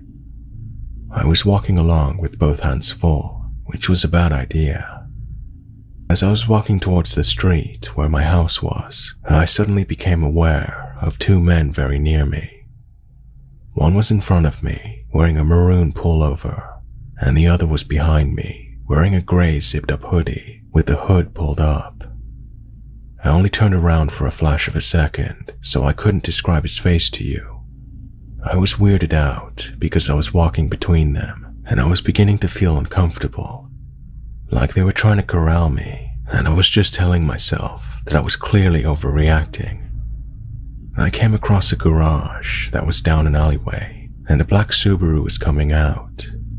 I had time, so I crossed before they could reach me. The person inside clearly wasn't counting on me doing that, so they swung around and parallel parked next to me, at most 2 feet away. So now, I was between 3 men and a wall. When I saw the door open, that was it for me. I bolted and didn't stop running until I reached my house. So yeah, black Subaru driver, gray hoodie, and maroon pullover. Let's not meet.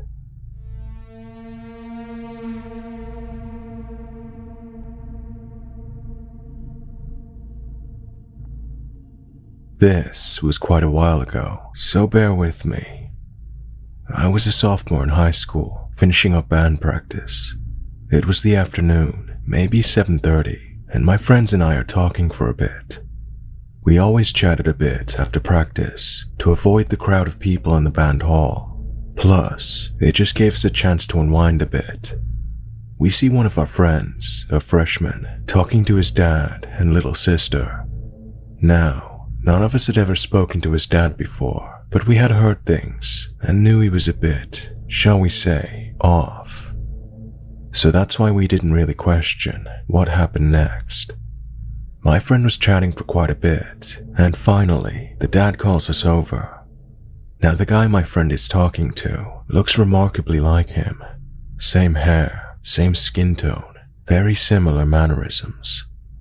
The guy is pretty greasy looking, and he seems visibly uncomfortable and is obviously in a huge hurry to get out of there. You can see him shuffling about. He won't keep eye contact, and he seems to be eyeing us up in a strange way. But again, he's our friend's dad, and we knew he was a pretty strange guy, so we're not thinking much of the whole situation. He talks about how he wants us to play for him in a Cuban jazz ensemble that he's putting together. We're all pretty big into jazz at this time, and he mentions how we will all be getting paid for both practices and performances, and we're all very excited. He is very insistent on us leaving with him that moment to meet the rest of his bandmates, and my friends and I are all for it. Now, we haven't really been noticing the girl standing next to him this whole time. She's been very quiet, but she was very visibly uncomfortable this whole situation. Now our band director has noticed us by this point and walks on over. She was a very no BS, hard-ass kind of person. She comes over and asks, "Who's this guy?" Of course, I think she's mad because we've been taking our time putting our stuff away. So I just respond, "Oh, he's our friend's dad. Right then, my friend cuts me off and says, "What? He's not my dad." Now at this point, the man gets very irritated. Our director tells him he needs to leave, and this is when I start to notice the little girl more. First of all, she looks nothing like this man. This is pure conjecture on my part, but her skin color, eye color, hair color, none of them matched him. The man starts arguing with my director, saying how she can't talk to him like that. He seems like he's about to punch our director. By this point, he's attracted some attention, and our 2 other directors are here as well. The little girl's grabbing him by the t-shirt, trying to keep him back. She's not crying, but her voice seems like she's about to. She's pleading for him to stop and asks him to please just go home. Now, this is the first time the girl has spoken to me, so this is when I first got a good look at her. She's very, very thin, wearing a t-shirt and shorts, and is younger than us by maybe a couple of years. She has some pretty obvious bruises, and as mentioned above, looks nothing like her dad. Finally, it seems this man has given up. He's attracted quite a crowd, and he shuffles off. He doesn't really run to his car, but he goes off as fast as he can without actually running, tugging the little girl at his side. They call the cops, and they circled the area looking for him or his car. But no sign, and we never saw him again. After the incident, we spoke to our friend about it, and he mentioned how the little girl approached him first and tried to get him to get in their car before the man finally got off the car and started to talk to my friend himself. I'm not too sure what was going on that day. I don't know what would have happened to us had we gotten in that car with them as planned, but it definitely psyched me out for a bit. I had completely forgotten about the incident until I was browsing the subreddit and it came back to me. Finally, I'd like to add that since we met the friend in question's dad, they look remarkably similar, which is a weird coincidence.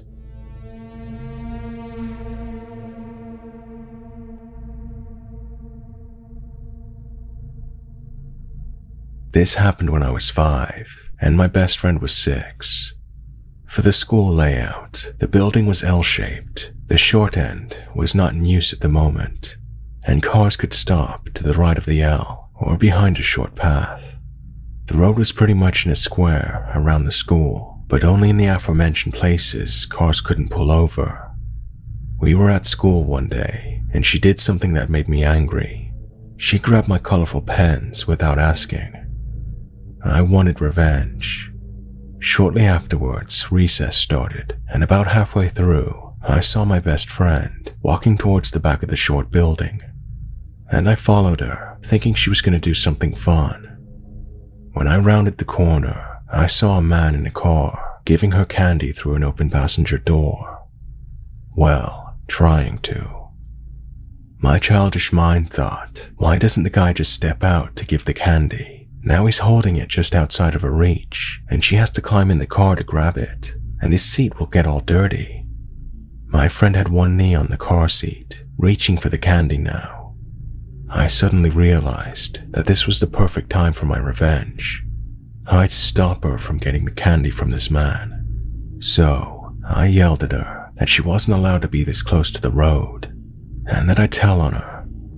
This caused her to jolt back, and she ran away from the car, back to the school ground, taunting me with the fact that a passerby thought she was so pretty that he wanted to give her candy, but not me. Apparently a teacher saw me walk towards the road and was on her way to fetch me, so she was just around the corner from us when my friend started taunting me. She heard what was said and quickly ran the last few steps towards us, frantically asking us, "Did anyone get in a car? Did you see any classmates getting into a car?" She was clearly panicked, and the car was long gone by now, having driven off when I yelled at my friend. My friend answered, "No, the nice man just wanted to give me candy," and then she said she'd tell on me, so we ran back. I really wanted that candy. Are we in trouble now?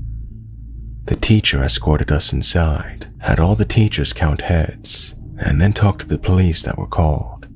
Neither me nor my friend knew what was wrong at the time, until her parents came to fetch her and gave her a stern talking to about accepting candy from strangers, saying things like, "We've talked about this," and "We have plenty of candy back home." My mom was proud of me because she thought I listened to the stranger danger talks and protected my friend, and I didn't correct her. A few years ago, my best friend and I were talking about our old school, and this day came up.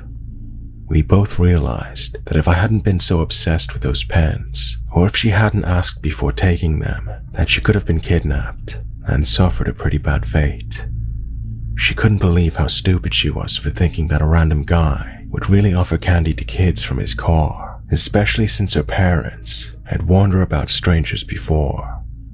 I just felt embarrassed for not recognizing the situation from the talks my parents gave me, and being so focused on getting revenge. It took me a while longer to fully realize what could have happened to her. I don't know if the guy was ever arrested or did anything else. After this incident, my school started permanently posting a teacher as a lookout near the road. As far as I know, there were no more incidents at that school, and it was never really spoke of again. The official reason for the lookout teacher was to prevent students from running onto the road and getting run over. When I drove past last year, they had put a fence all around the school. I'm guessing it's because they finally realized that a fence is cheaper than paying a teacher an hour a day to just stand around.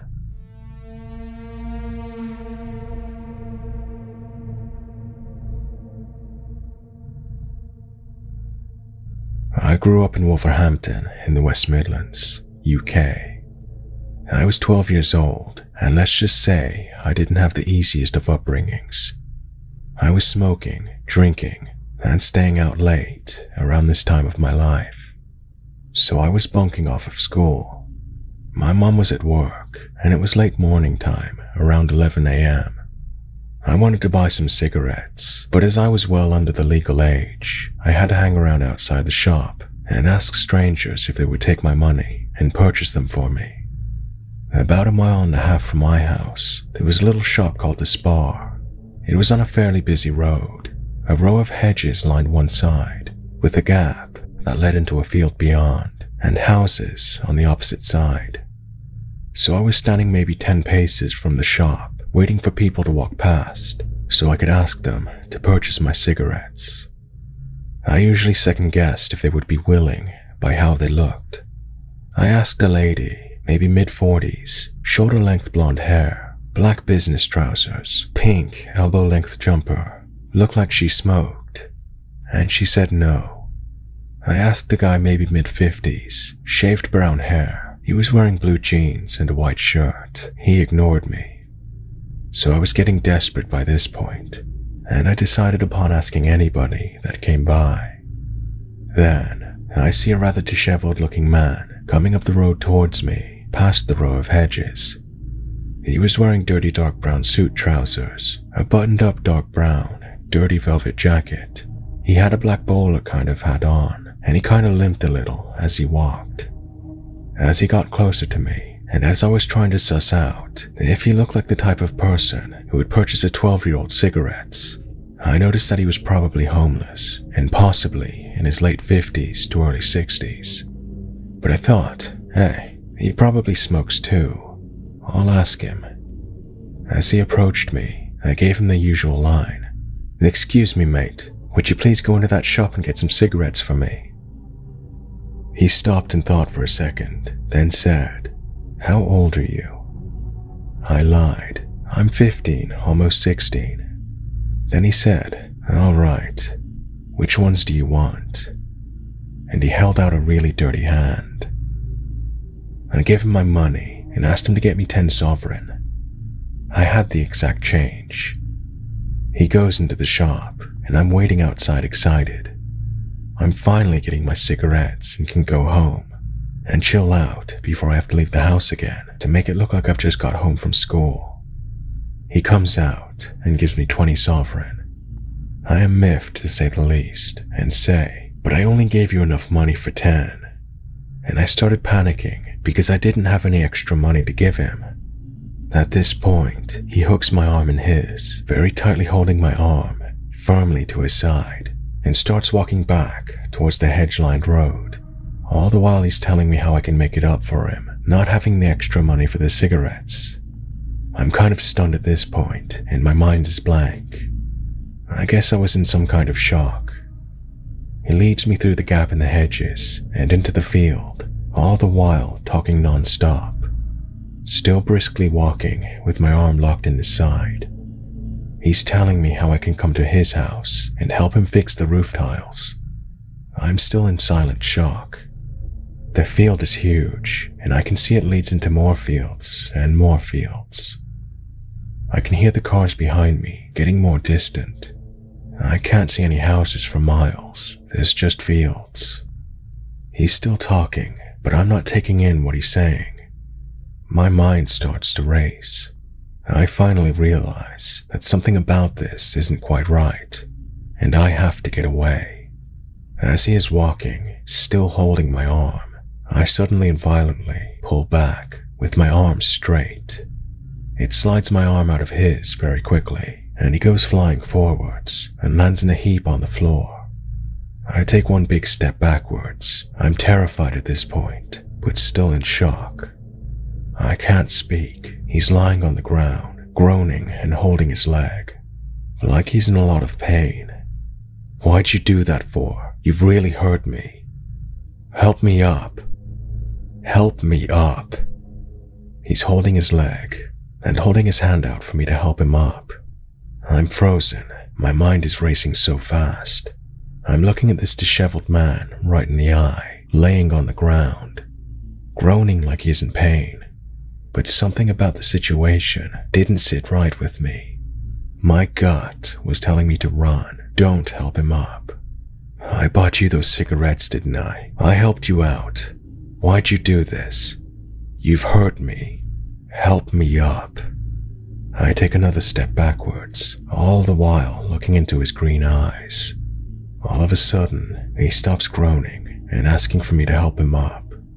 He points his finger at me, looking me right in the eye, and says, "You're a smart girl."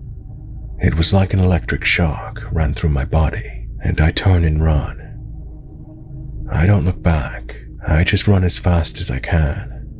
When I've gotten off the hedge-lined road and turned into the next road, I slow as I'm out of breath. I start bawling my eyes out, and I'm shaking uncontrollably. I keep checking behind me. I catch my breath, and I don't stop running until I get home. Least to say I was terrified that I'd bump into that man again, and I never tried to buy cigarettes from that shop ever again.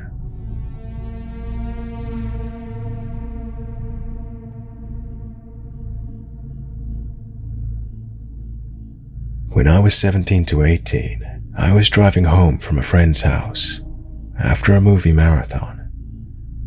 It was around 1 a.m. when I left, and a decent drive. Not quite halfway, my gas light came on. I had a few creepy catcall experiences at gas stations and was a little paranoid, stopping that late in the middle of nowhere as a 100-pound teenage girl. In the end, I think if I wasn't so cautious, I would have been kidnapped or killed. The first gas station I came across was well lit and in a pretty open space. I drove up to the pump and looked around my car mirrors before getting out. As I was starting to pump gas, this normal-looking guy comes out of the gas station shop and starts smoking a cigarette. The pump kept clicking off and not working, so I started messing with it, trying to get it to pump. This guy starts watching me, laughing. I assumed he was just laughing to himself, watching a teenage girl trying to pump gas. After maybe getting a quarter of a gallon, I gave up and moved to a new pump. After this point, if I didn't do absolutely everything I did, I would have been screwed. When I got back into my car, I locked my doors just to drive to another pump. I checked all of my mirrors before getting out or shutting off my car again. I had an old 90s Beetle that didn't always start right away. That's when I saw the guy walking up to my car. He was smiling, walking up to the driver's side window. Not wanting him next to me, I rolled down the passenger side window. He paused for a moment, then smiled to himself, and then walked to the passenger side window. He stuck his head all the way inside my window to talk to me. He said, "Hey, I know this seems really weird, but I promise I'm not a creep or anything. My car broke down, and I need a ride home. It's just half a mile up the road," and he points to a red SUV. I said to him, "Sorry, but I don't know you." And his response was, "Oh no, I totally get it. I thought it was pretty weird as I was walking up here, but it's only half a mile up the road. I'm totally stranded." I said to him, "I wish I could help you, but I really don't know you." And then he said to me, "Yeah, I got you. If you had a truck or something, I'd offer to ride in the back." I firmly said, "Sorry, no." All of a sudden he looked pissed. He yanked at my car door, but I had locked it before. Then he reached my inside door handle through the window. My car was still running.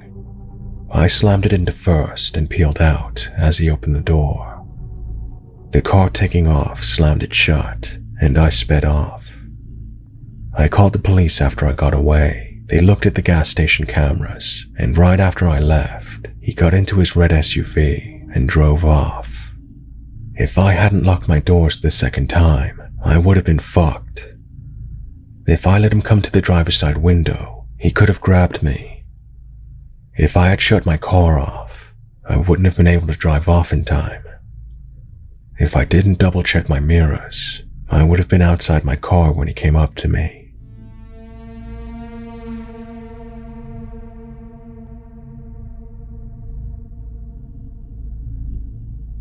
This is one of my earliest memories, so it's a little bit foggy. There are some parts I remember vividly though. At the time, I had no idea what was happening, and it wasn't until a few years ago that my mom and older sister told me what danger I was in. So I was around 4, and my family, which consisted of my mom, my dad, my older sister, me, and my younger sister, were headed to New Mexico for a funeral. This is where the specific part of the trip gets foggy.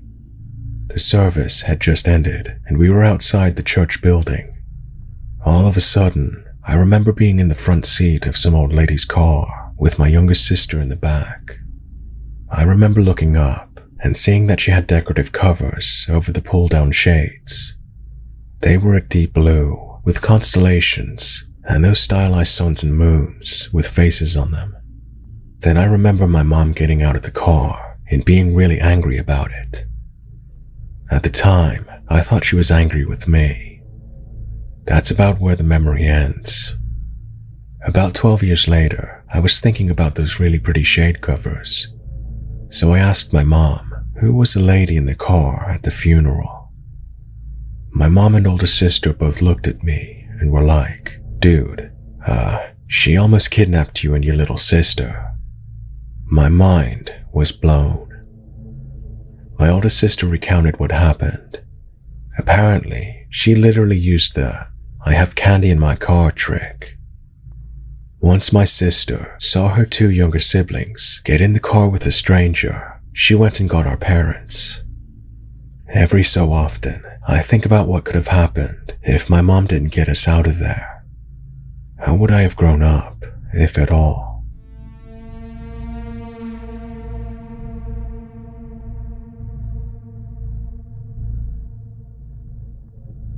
I am, and always have been, a very introverted, anxiety-ridden kid. I always imagined the worst of the situation, but this time it was worth it. My cousin had persuaded me to meet her older boyfriend and his friend at Pizza Center. After reaching there, I found out that her old boyfriend was in college and was 20. My cousin and I were 16 at the time. I got really anxious and wanted to leave, but I couldn't because my cousin started blackmailing me and wouldn't let me leave. After 30 minutes, our pizza arrived. It was at that point that I realized that the janitor of the pizza store was staring at me. I stared in the opposite direction and thought to myself, what a creep. My cousin's boyfriend took out 4 bottles of Coke from his bag and gave one to each of us. I noticed the seal on my bottle was broken, and I, not thinking much about it, glanced at the janitor, and he was shaking his head vigorously, and I finally understood what he was trying to say. I asked the boyfriend about where he got the bottle from, and they all laughed and said, duh, from the counter. By that time I was so annoyed that I ran to the counter and shouted at them, asking, why would they sell a broken seal bottle to a customer? And before they could say anything, I heard someone shouting, hold them and do not let them go. I turned around and saw that the boys and my cousin were trying to storm out of the place, and 2 police officers holding them down. I got so confused and so lightheaded that I collapsed on the spot. 2 female employees of the store picked me up and put me on a chair, and I made the best decision of my life and called my dad. The whole story that we found out after was that my cousin, her boyfriend, and his best friend tried to drug me so they could take me to my boyfriend's house and kidnap me and ask my father for money, which, to be honest, is the dumbest plan ever. Like, how would they even take me out of the mall, which the pizza center happened to be in, after I was unconscious? Anyway, the janitor heard their master plan when the boys were in the restroom, which prompted the janitor to inform the store manager, and them calling the police. That is why our order came late. He saved me from being drugged, and I thought he was a creep. My aunt, who was a single mother, tried to disown her daughter, but later took her in and had her go to therapy. The guys went to jail for 1.5 years, and I don't know what happened to them after that. Also, I just want to say that I still meet the janitor when I go to the mall. He is a good friend and not a creep.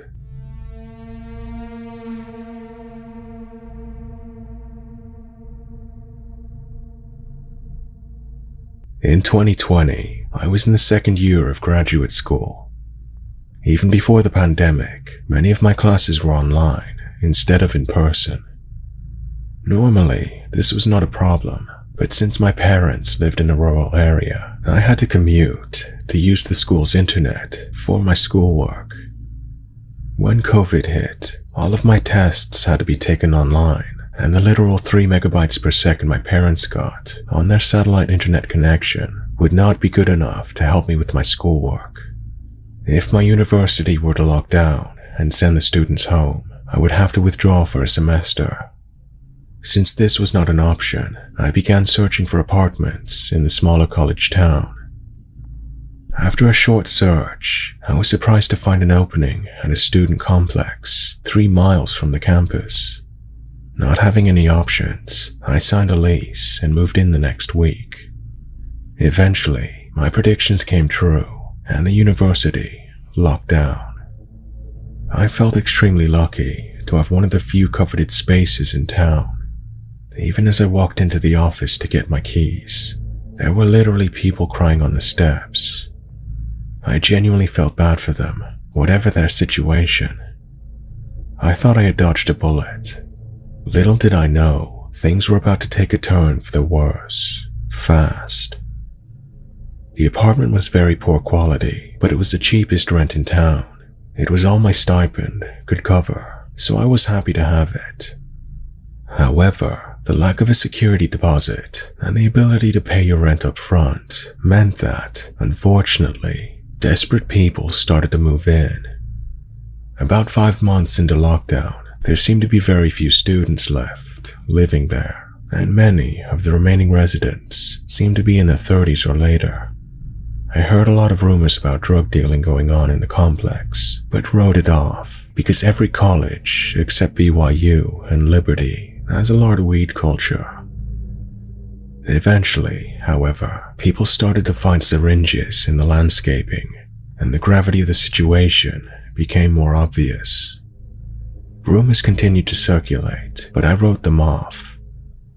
That was until one summer afternoon when I was riding home on my bike from Whataburger. My apartment was in one of the rear buildings of the complex, so I had to ride through the parking lot to get to my door. As I pulled through, I noticed 4 or 5 police vans parked in front of the building. It looked like a massive drug bust, so I called my friend Mike over to come take a look at the situation. He lived across from me, so it was a quick walk for him to come over. We watched the commotion from my balcony for an hour, speculating on what it could be. We both agreed that one of the dealers was probably busted and was on his way to prison. That was until we saw men in dress shirts and ties walking out of the complex wearing surgical gloves. We saw on the news the next day that the man living in the apartment was murdered in broad daylight after walking out of his apartment. Supposedly he was shot while exiting and died on the way to the hospital. We never found out why, and I don't think that the police ever caught the person who did it. I don't know if they had a suspect. All I know is that I was glad I was out when all of this was going on. At the very least, I could have witnessed something that would have scarred me for life. I've since moved on into another, nicer complex in the city, and I don't have to worry about such things.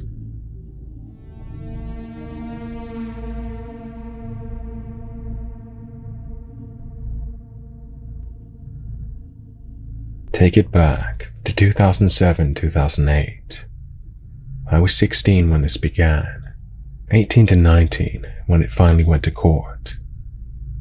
Picture a Norman Rockwell-esque suburban family, parents, 3 kids, a yard, and a dog, in a blink and you'll miss it USA. One random day, a neighbor man has a mild dispute with his neighbor. As a totally warranted response, the neighbor man takes every hose he has and floods their yard. Solid decisions lead to solid consequences. So naturally, he was fined for the water waste.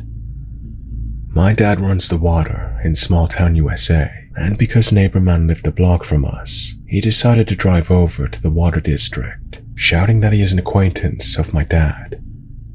Second solid decision of many to come from neighbor man.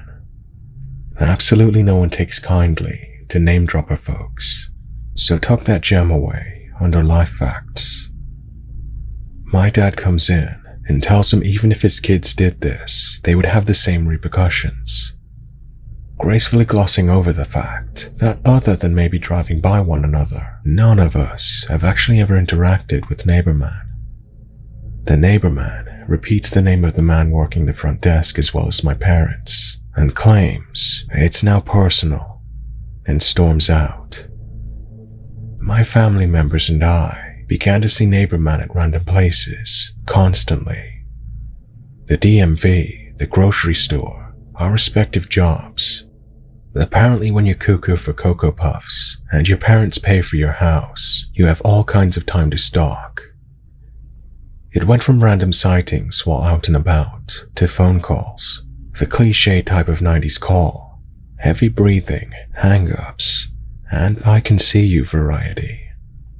At this point, neighbor man was more of an annoyance than scary, but as I have stated, when you underestimate crazy, you lose every time. The neighbor man began parking across from our house, staying from 6 p.m. to 4 a.m., literally just sitting in his car, blasting music, staring at the house. The fool must have had the determination and bladder of a racehorse, because who sits there for 10 hours? I doubt anyone with a semi-rational concept of social interaction could fathom why. This went on from 3 to 4 times a week to a nightly occurrence. Imagine being a 16-year-old female that doesn't even feel comfortable to change in a room because of the prospect that he might see through the blinds somehow. Trying to sleep, knowing he's out there. We were prisoners in our own home. He began to get bolder, drove his car speeding up and down on the sidewalk at my sibling and her partner while they were on the sidewalk out front, coming home from a date. They both had to physically jump out of the way to avoid being hit. He made lewd gestures at me when I brought my dog out for a walk and was waiting for my sibling to come out and join us on the walk. It was so bad, I ended up crying and going home. This had to have been going on for a year at this point. The cops always said the same thing. There's nothing we can do unless there is a threat made against you or someone is harmed. My dad confronted the neighbor man in the street after my incident, to which the neighbor man called the cops, and they came over to us, asking us why we were harassing and threatening the neighbor man. I will never understand why the system waits until you're a victim rather than prevent someone from being victimized. Almost 2 years in, and it's Christmas time, my dad has a brain aneurysm. Fortunately, they made it through without any lingering effects, which is extremely rare. I convinced my other parent, who had been living at the hospital with his sick partner, to come home and shower and eat. At about 9 p.m., we get a knock at the door, a random man in ratty clothes, holding a Christmas present, says he is there to deliver it to us. We ask him who sent him, and he says he can't say. We ask who he works for, and he forcibly hands the gift over and leaves. We are obviously uncomfortable to open it. Eventually it's decided that they need to know what's in it, so we open the present. Inside is a 17-page document of the grounds of why my neighbor man is suing my dad that was currently in hospital. Even I could tell it was fake, with the grammatical errors and typos. The neighbor man took the time to sit and type this up himself, thinking it would scare us. The document and fake details he put in did not. The fact this 40-something-year-old man was so fixated on our family that he sat and typed a 17-page fake document did scare us.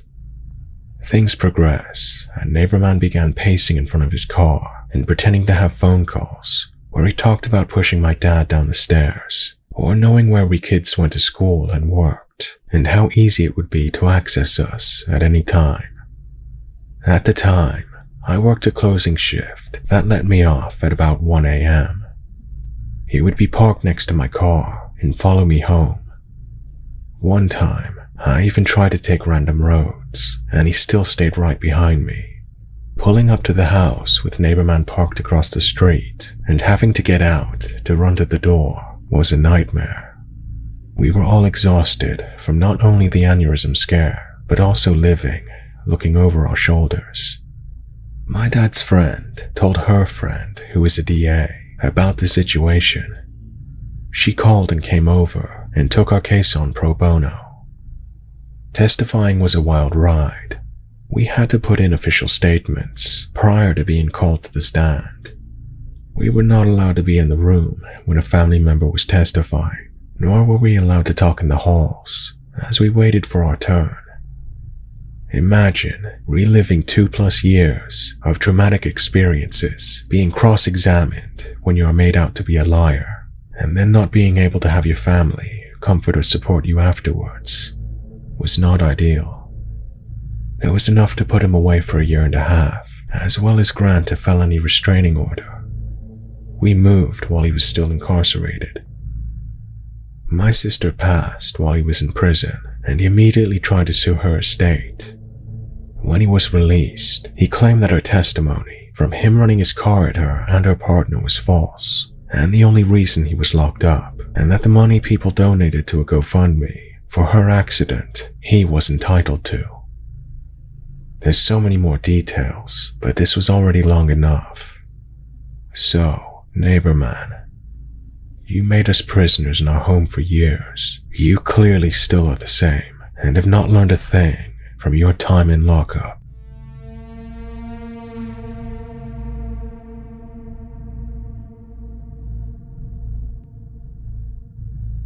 A year ago, my apartment complex decided they wanted to renovate my unit, so I had to move out at the end of my lease.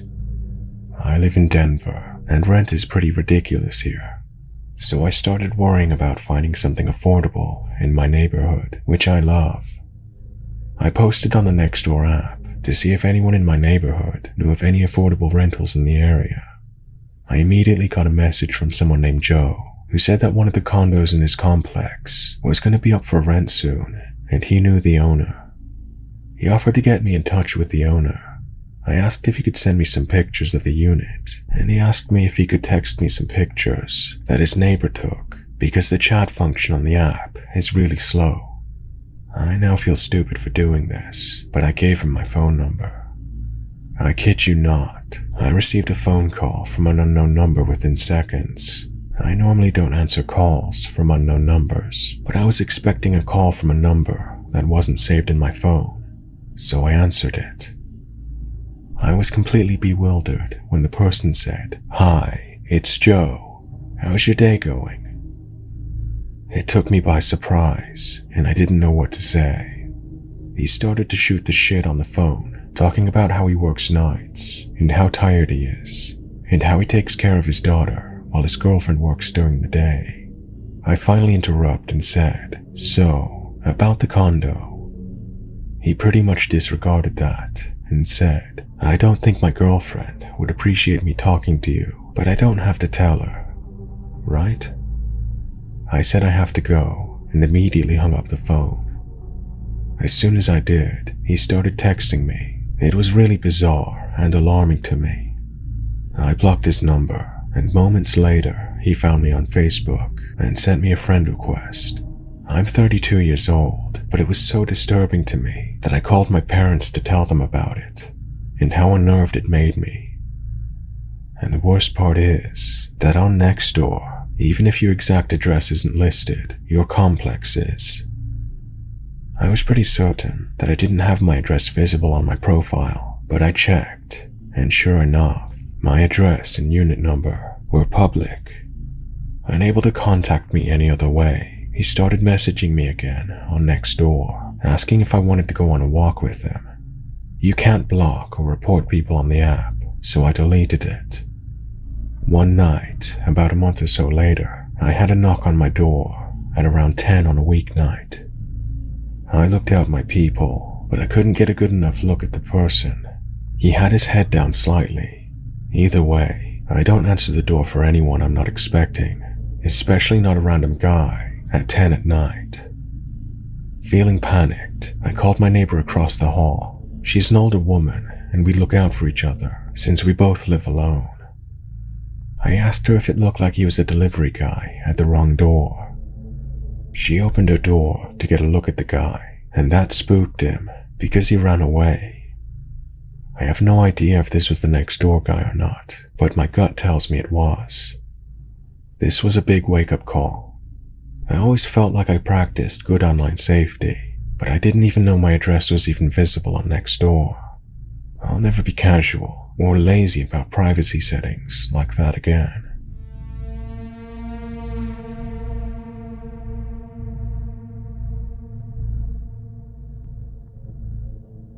I live on the 3rd floor of a large house that has been renovated into apartment buildings. The area is urban and relatively affluent, with spacious houses that are very close to one another.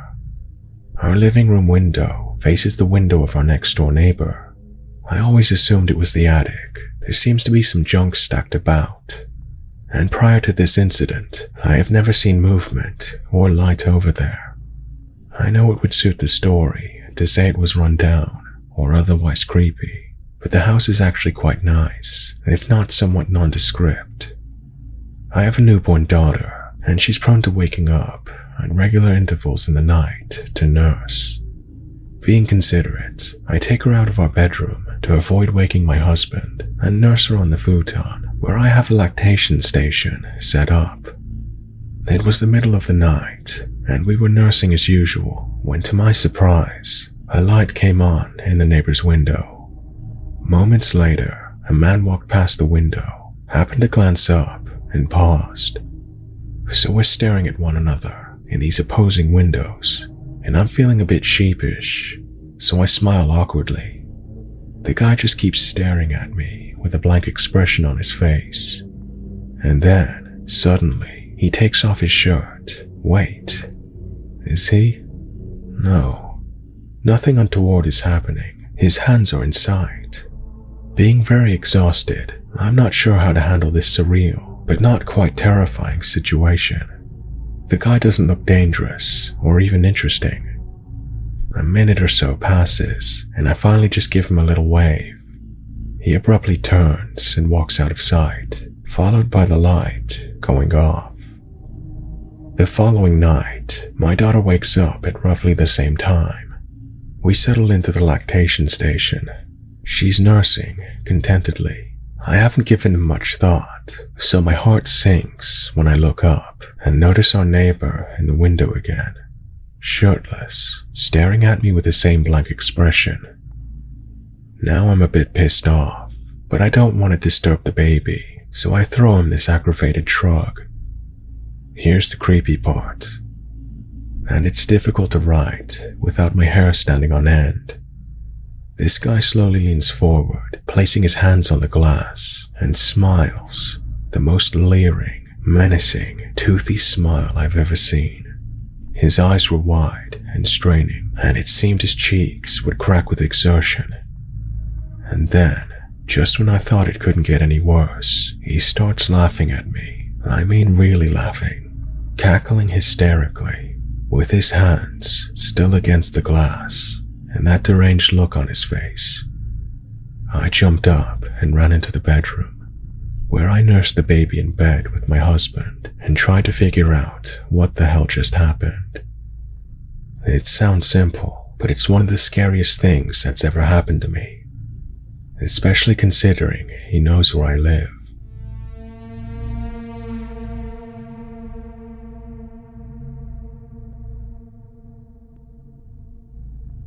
When I was about 12 or 13, my mom and dad owned a tow trucking company.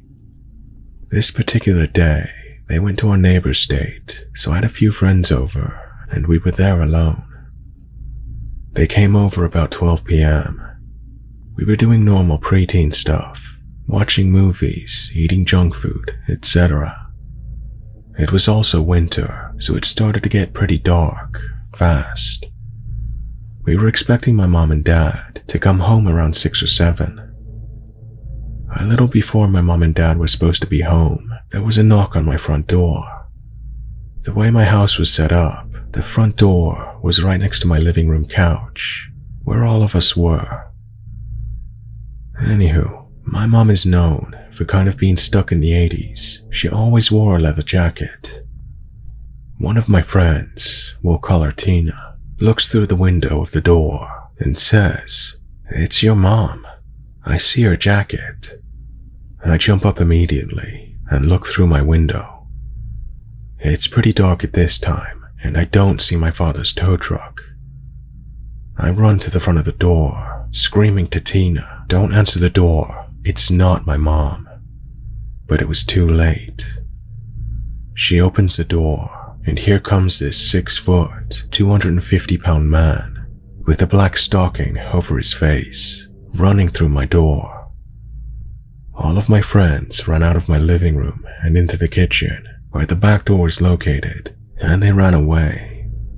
Me, on the other hand, I obviously learned that day that my fight, flight, or freeze is to freeze. This man grabs a hold of me and picks me up in the air. I was so scared, I actually peed my pants. I don't remember how it happened, but I managed to escape his grips. I ran out of my back door, down the block to a neighbor's house. We called the cops, and within minutes, there were 6 cop cars, 3 on each end of the block. Come to find out, it was my grown-ass neighbor. Allegedly, he was playing a trick on us. A bunch of little girls. He was always a creep. To this day, whenever there is a knock on my door, I literally creep around my house so people can't hear or see me, and I hide until they are gone.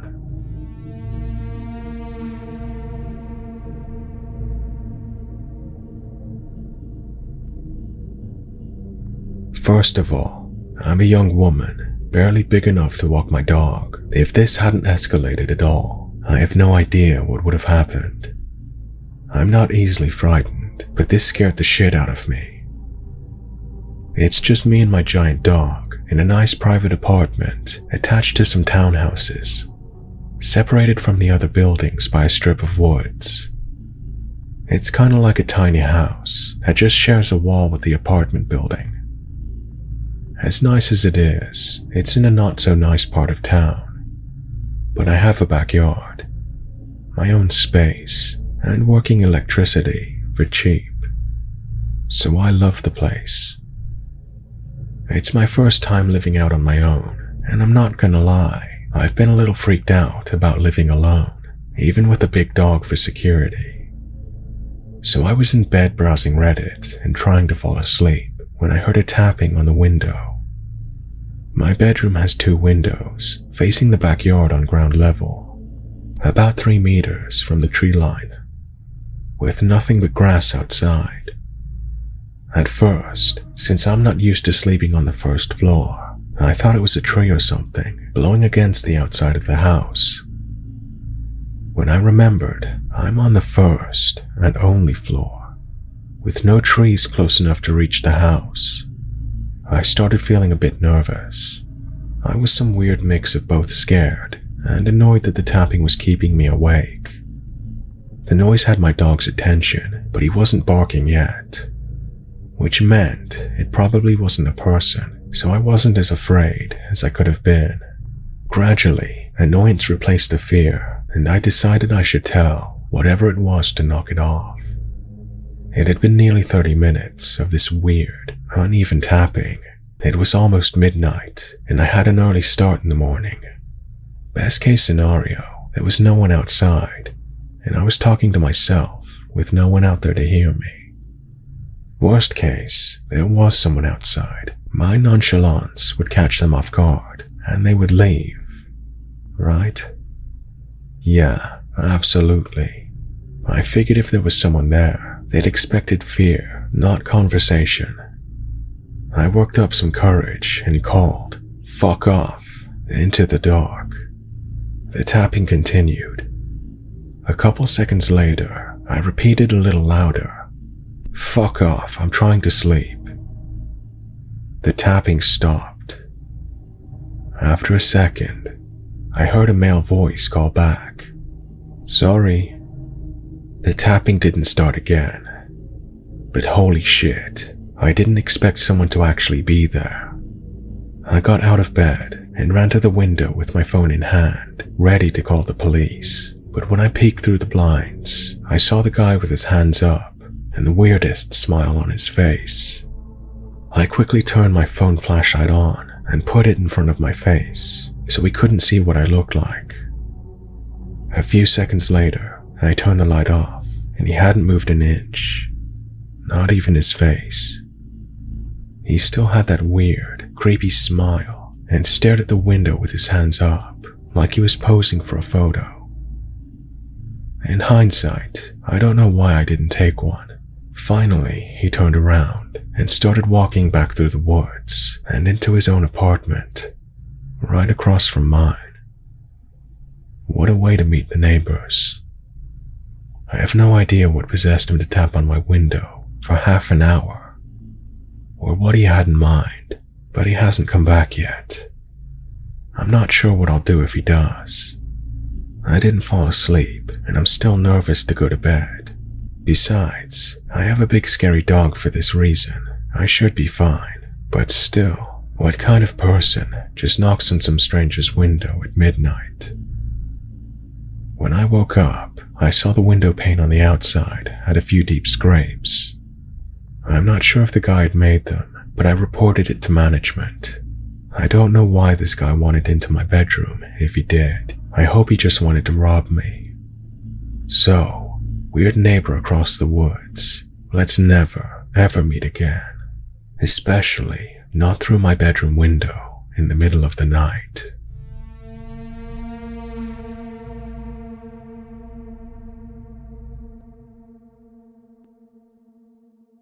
Back in 2011, I was within a circle of friends that had made it tradition to go camping at a certain spot every May-long weekend. The spot we chose was in a beautiful area, right on the edge of a large lake, and was located on government land. The lake itself had a dam on it, so during May-long weekend, the water levels there were always low, if not completely empty, making it possible to walk across. People were allowed to camp there as long as they weren't causing trouble or making a mess, and it was generally a good time for everyone. The spots themselves were spaced out far enough apart that you had your own privacy, but not far enough that you couldn't meet other people. In this particular year, our spot was in the middle of a small hill with one campsite below us and one above us. The first night of our trip happened without incident. During the second day, the people staying at the site below us had moved in. We didn't think much of it and continued drinking throughout the day and into the night. At around midnight, the people at the campsite below us were really out of control. They were yelling and screaming, and their music had gotten even louder. so our friend Ben went down to ask them to turn it down. He was promptly punched in the face, and he came back to us to inform us that he was 90% sure they were on drugs. After that, the vibe wasn't as relaxed and we were all somewhat on edge. I was feeling really tired, so I just decided to go to bed. Some of my friends were still awake, including Ben, and one couple, which were Lily and Derek. They were visiting another campsite we had made friends with that day. I could hear that the campsite below us was still blasting their music and partying pretty hard, but I just tried to ignore it and go to sleep. I don't know what time it was when I jolted awake. Parts of this are somewhat of a blur. All I know is that I sat straight up as soon as I heard the screaming and yelling coming from outside my tent. I quickly ran outside to find our campsite in chaos. One of my friends was clutching their chest. People were running around and screaming to call 911. I was quickly informed of what happened.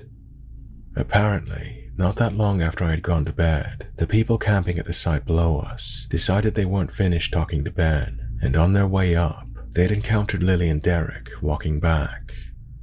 Now Derek and Ben are about the same height and have the same color hair, so they assumed Derek was Ben and bottled both him and Lily over the head with a full glass bottle. I don't know if it was the same guys that showed up at our campsite, but I was told that everyone else was sitting around the fire when 2 or 3 huge guys appeared from the darkness and walked over to them. One had a paring knife, and the others had butcher knives in their hands. Ben saw the knives, and he'd gotten up to go talk to them, and had barely spoken a word when the guy with the paring knife stabbed him once in the chest. At the same time, some people from the campsite above had seen the guys coming and came down to help. One of the guys, Tim, was coming down the hill when the guy with the butcher knife ran up to him and stabbed him in the stomach. From there, sheer panic ensued. People called 911, but the ambulance was over half an hour away. This is where I came out of the tent. Tim's wound was bleeding profusely, and he was losing blood way too quickly. His friends ended up putting him in the back of his car and speeding off to meet the ambulance halfway. Ben was also bleeding, but his wound wasn't as deep as Tim's, and we were able to keep him calm until the ambulance arrived. The guys with the knives ran off into the darkness, back down to their campsite, and took off in their Land Rover. My boyfriend at the time and I had gotten into his car and drove to the entrance to try and flag down the police that were on their way. Once they arrived, we were informed to stay in the car, as they had released a canine search unit to hunt down the people who stabbed our friends. By the end of the night, they had arrested the men. They had tried to flee by driving their vehicle across the lake bed when they got stuck in a muddy section of the lake. They were on a cocktail of several drugs, as suspected. Luckily, both Tim and Ben survived, although Tim had lost a lot of blood and took a few weeks to recover from his wounds. Derek and Lily had huge goose eggs, and possibly one person had a concussion, but I can't recall. It was definitely the scariest thing I have ever experienced, and a few of us had to testify against them in court.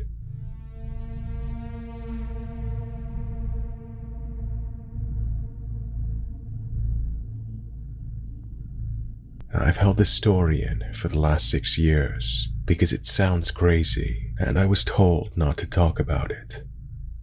I went camping 6 years ago with a now ex-boyfriend of mine. The campsite we picked was beautiful. We were able to drive in through some rough trails. The spot we picked was next to some hiking trails that weren't very far from some natural hot springs and a huge waterfall. We were in the middle of nowhere. Absolutely no one was around. We set up camp next to our car, went hiking, soaked in the hot springs, came back, and had dinner. It was all very normal until we woke up the next day. I need to give some context as to how we slept that night so you can understand my confusion. Before we went to sleep, I put our food cooler and a stereo that we brought in the car and locked it. I put the keys in the front pocket of my backpack and put the backpack next to my sleeping bag. On the far side of the tent, away from the door, my boyfriend at the time slept nearest the door of the tent with a gun next to him. We woke up the next morning and I felt fine. I had slept pretty well, and from the inside of the tent, everything seemed normal. When we go out, our campsite was absolute chaos. The fire pit we had made was ruined, the cooler had been thrown, and food was scattered all over the place. The stereo was smashed to pieces, laying next to a tree. All of the car doors were open, including the trunk. We stood there for a minute, in silence, just taking everything in. The woods felt off now. It was quiet, and not the beautiful campsite that I saw yesterday. Everything about those woods felt wrong now. My ex accused me of not locking the car the night before, and that an animal got into our stuff. I promised that I had locked it, and went into the tent to grab the keys from my backpack. But they weren't there. I found them later on the ground, right next to the car. We quickly threw everything in the trunk and left. My boyfriend was quiet and wouldn't talk to me about what had just happened. He finally spoke up when we were almost home and told me that he had had a dream the night before about something kneeling over the tent, holding his gun and just staring at him. When I tried to ask him more questions, he got quiet again and said he didn't want to talk about it anymore, and that I shouldn't talk about it anymore either. I tried to forget about it, but I just can't. Something really wrong happened to us in the woods that night.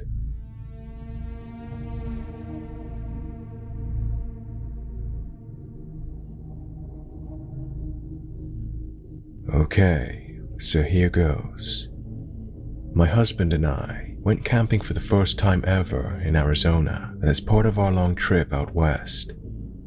I'd picked out this really cool place that was on a mountain overlooking a beautiful landscape. It's next to a cliff in a really isolated location. I'm talking like 20 miles out on gravel roads in the middle of a national forest. So we get there and set up our tents. We hike a little bit and take pictures of the surrounding area. We see a few cars parked around 2 tents and decide to stop and talk to the other campers nearby because we had heard that there was going to be a bad storm that night. These were 4 guys who were from Arizona, and they told us not to worry and that the storm didn't get that bad around this area.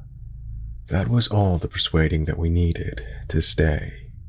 Later on, while walking a bit further down the campsite, we see a woman there with her dog and an older lady. We smile and wave and continue to hike down a bit, further into the forest. Let me elaborate that, because of the storm, we are one among maybe a total of 7 campers that decided to stay and withstand the night. We watch the sunset when we get back to our site, make sure our car was only a few yards away, and go into our tent when it gets too dark to see. There are no stars tonight due to the storm clouds, and it hasn't begun to rain yet. So we decide to try to sleep right away so that we could possibly sleep through the storm when it does hit. It is an insanely windy night, so it is hard to sleep. But eventually, we get a bit of shut-eye.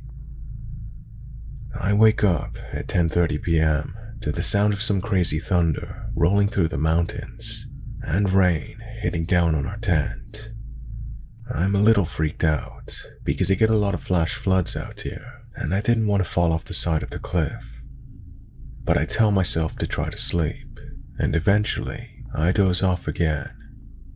It is 12 a.m. and I am awake again.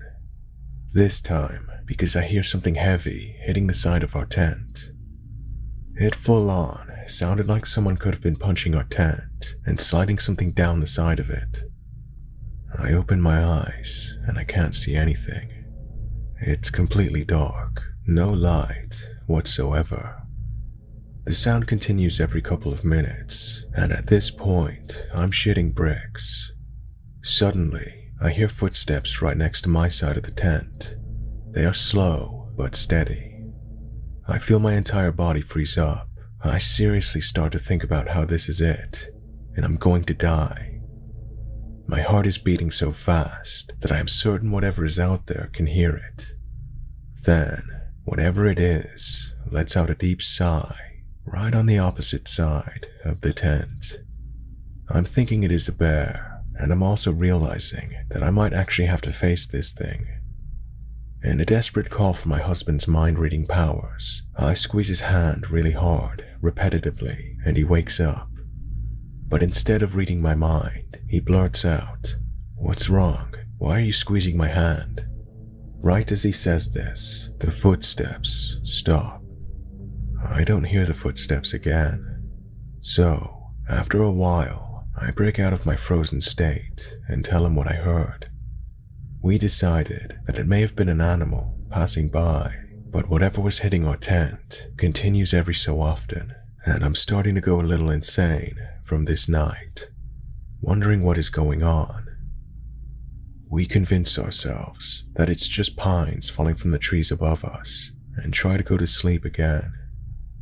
We just need to make it through one night, then we can laugh about all of this in the morning. A couple minutes go by, and suddenly the tent caves in on my husband's side, right on his head. He whispers that it feels like something is pushing the tent down. I feel my heart instantly sink. I'm freaking out, thinking it's a bear that just sat on his head. But he decides to push back, and we hear the familiar noise of something sliding off our tent that we've been hearing the past few hours. We then realize it's been snowing outside, and that the noise we heard hitting our tent was heavy ice falling from the trees onto our tent. Our tent is covered in thick ice, and my husband pushes the tent from the inside until all the ice slides off. Still determined to make it through the night, and a little relieved that it was just ice and not a bear, we try to sleep and make it to sunrise. We keep on a small light that my husband, luckily, brought with him just to calm us down a little.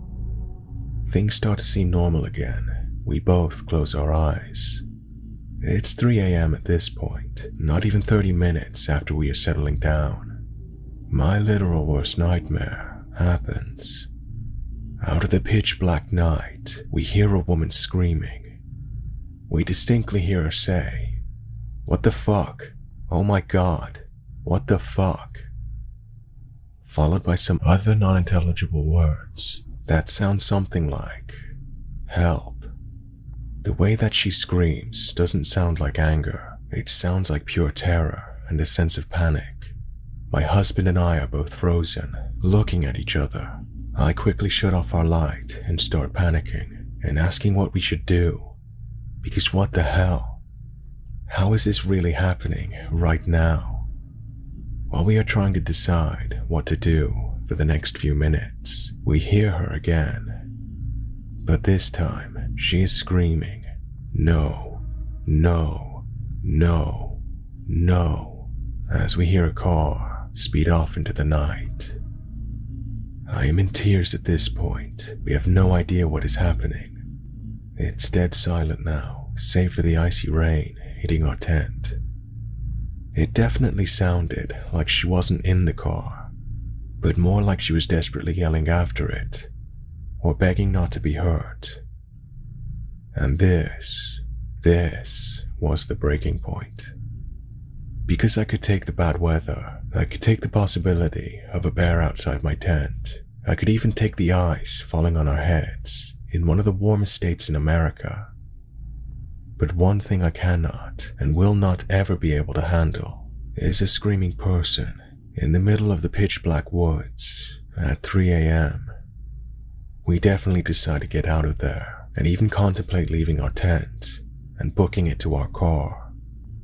But instead, we try to stay level-headed and grab our valuables and put them in the car first.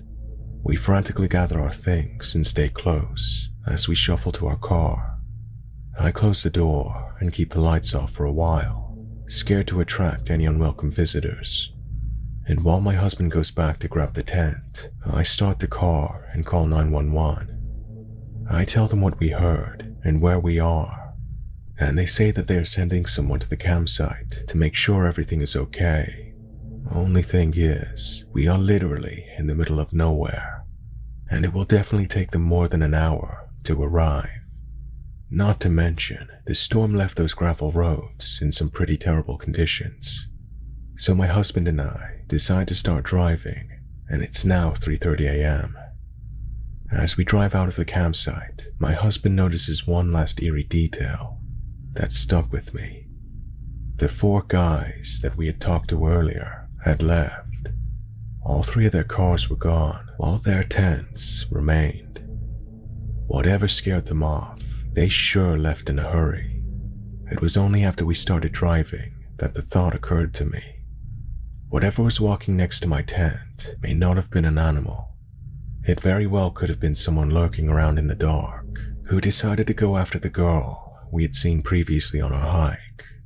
I'm not quite sure what went down on that lone mountain that night, and I hope that everyone got out okay. So, whatever was at our campsite that night, terrorizing us all, let's not ever meet again.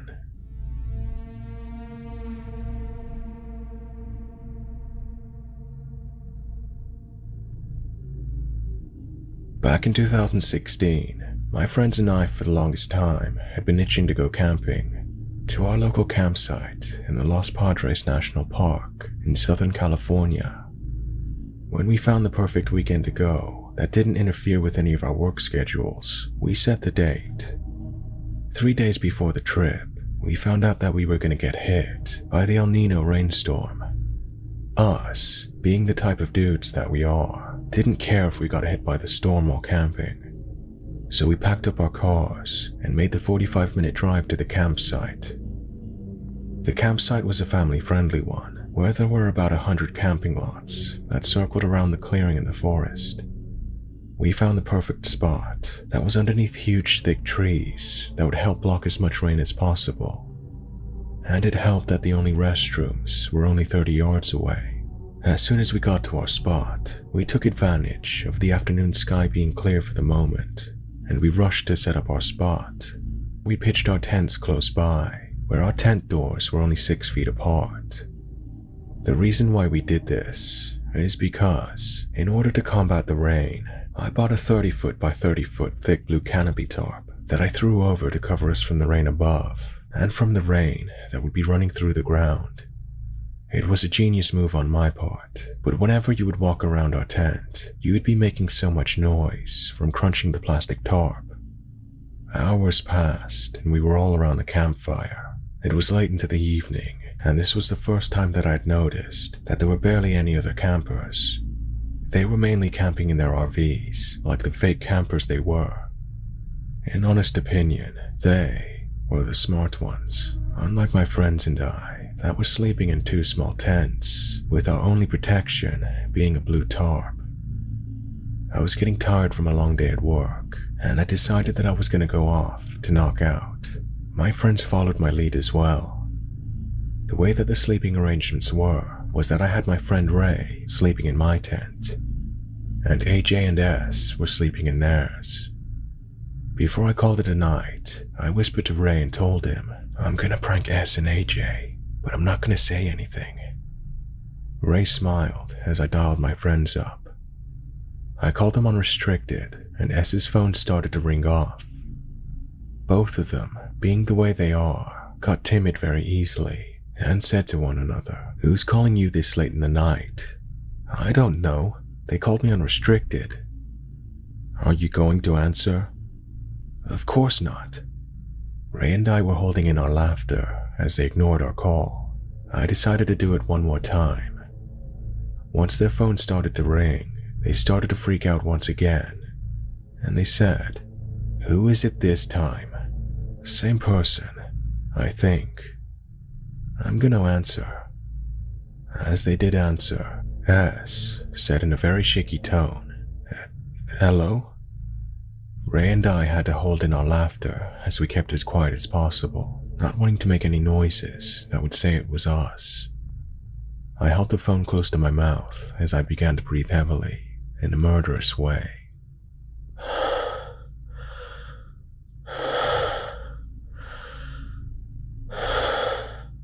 I ended the call, and just hearing them freak out the way they did was making my night even funner.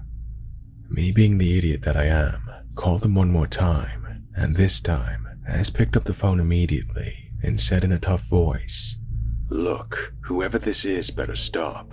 I'm about to call the cops if you keep calling. This is not a threat." Ray and I looked at each other as we, at the same time, began to fake moan so loud and immediately started to bawl out in laughter. AJ and S were so mad at us for pulling this prank that they were cursing us out. Me, finally calming down from laughing so loudly, told the boys, "Good night, I'll have pancakes ready in the morning." Since I fell asleep relatively easily, I was out in a matter of minutes, while Ray, AJ, and S were up for a while longer. I was the first of my friends to wake up in the morning, and as promised, I had the pancakes cooking by the time anyone else woke up. The smell of me cooking woke up my friends one by one. They got out of their tents. As we were eating, AJ spoke up and said, "Hey, Jay, the prank you pulled last night went a little too far. Yeah, you had us ready to run to our car and take off." Me, feeling a bit guilty, apologized and said, "Sorry guys, my bad." Yeah, it's one thing to prank call us like that, but then to walk around our tent and then go inside in the middle of the night is totally out of limits, S said.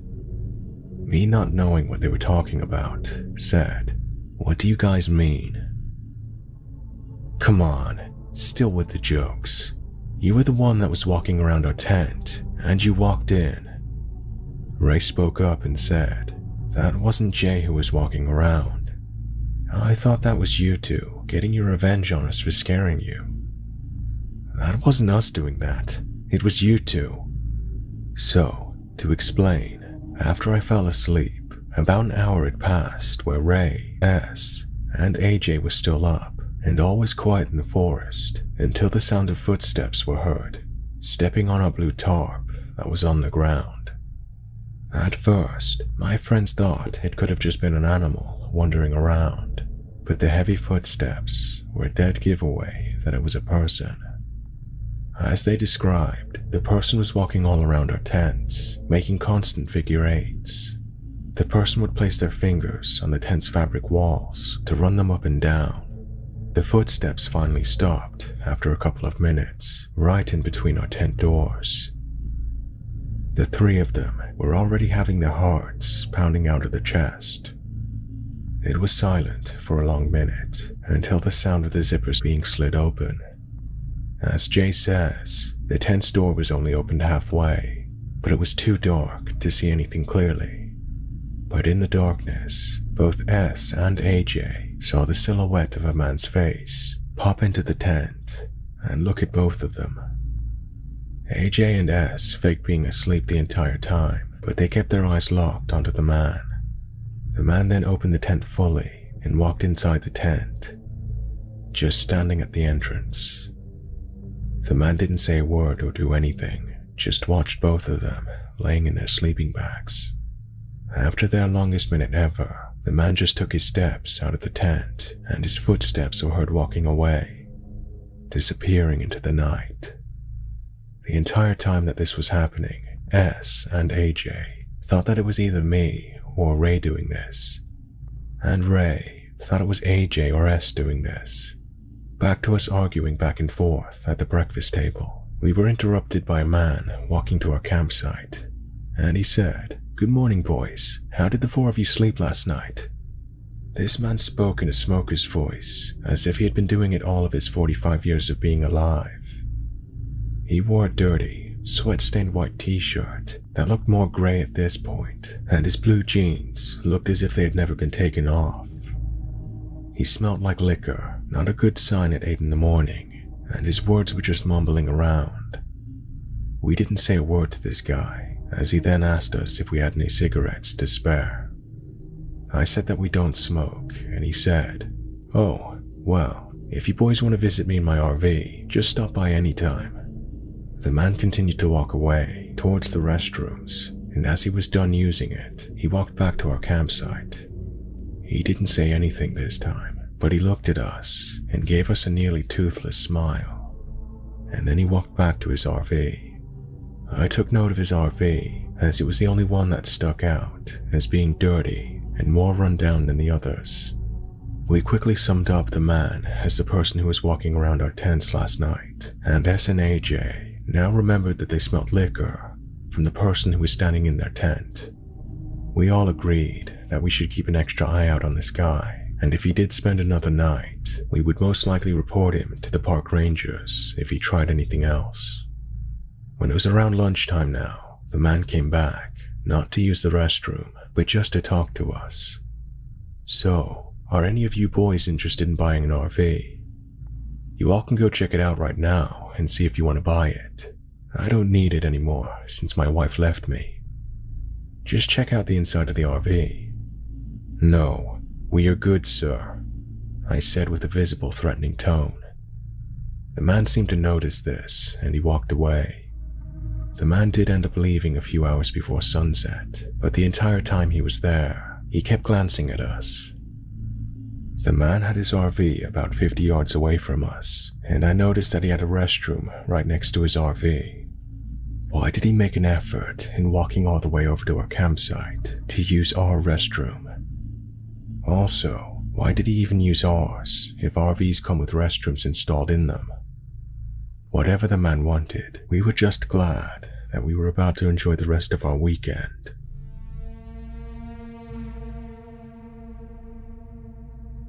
Do you remember the early days of the web? AOL software upgrades arrived in the mail on a CD-ROM. Family members shouted across the house at one another if an incoming call on the landline interrupted the painstaking 10 minutes it took to get from the America Online sign-in screen to hearing "You've got mail" reverberate throughout the room. Recipients of multicolored chain emails, a serial killer camping out in a young girl's shower and killing her guard dog, truly pondered the threat against their luck for the next 7 years if they didn't abide by the message's command to forward it onto 7 friends. Better not risk it, we told ourselves, as we quickly typed out 7 email addresses in the recipient field. And finding everything there was to know about a person online, something anyone can do today with a few keystrokes and a credit card. It was a lot harder back then, but not for Corey. I was 15 years old. At the time, ambiguous and exotic usernames like Pina Colada 33 or Brunette Baby 87 were all the rage. Naive as we early screen name pioneers were, this anonymity was smart. Social media was in its infancy. Zanga was the go-to haven for teens and tweens to vent their angst, while informing the world they were currently listening to Screaming Infidelities by Dashboard Confessional. Everyone was friends with Tom on MySpace. AIM didn't exist as a standalone messenger service just yet, so it was MSN Messenger or bust. But if you had a true AOL account like I did, you were set up with all you needed to discover this new, hyper-connected, free-for-all world of the early 2000s World Wide Web.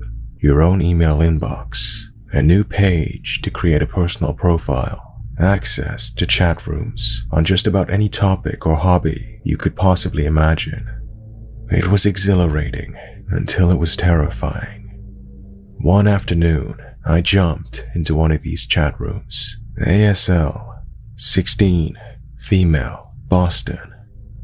I watched the usual exchange between total strangers scroll across my screen for several minutes, hoping to find my opportunity to chime in and introduce myself. Ultimately, I got bored and left the chat without typing a word. Bleep, an instant message appeared on my screen. "You didn't say anything," the message read. "Why not?" "Who is this?" I responded, confused by the username I didn't recognize. "I'm Corey," he responded. "I'm 16, 8th grade in Lake Charles, Louisiana. What about you?"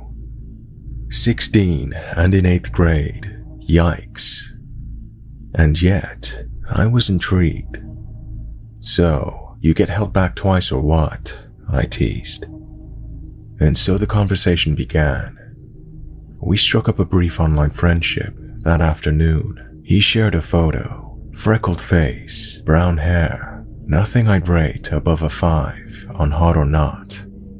Yet, despite the friendliness, I refused to tell him where I was from or anything personal about me beyond my first name and age. I knew little about the dangers of the internet, but I wasn't dumb either. My username was a fruity drink and some numbers, right? Safe enough, I figured. For background, I did have one of those AOL user profiles. Its standard features included a profile picture and a questionnaire to fill out fun facts about yourself. My photo was one of me with several friends, with no indication of which one was me whatsoever. A few days later, Corey messaged me out of the blue. "You're beautiful." "What?" "Brunettes with green eyes, man," he responded. Somehow, despite my photo containing 3 other friends, he'd accurately identified me. "I would love to see you sometime." I felt my skin prick. I politely told him something to the effect of that not being possible and quickly logged off. Friday, the following week, I was sleeping over at my best friend's house. I was logged into my account in the background as we thirstily browsed cute guys on Hot or Not. Bleep. "Who's messaging you?" my friend asked. I knew it was Corey.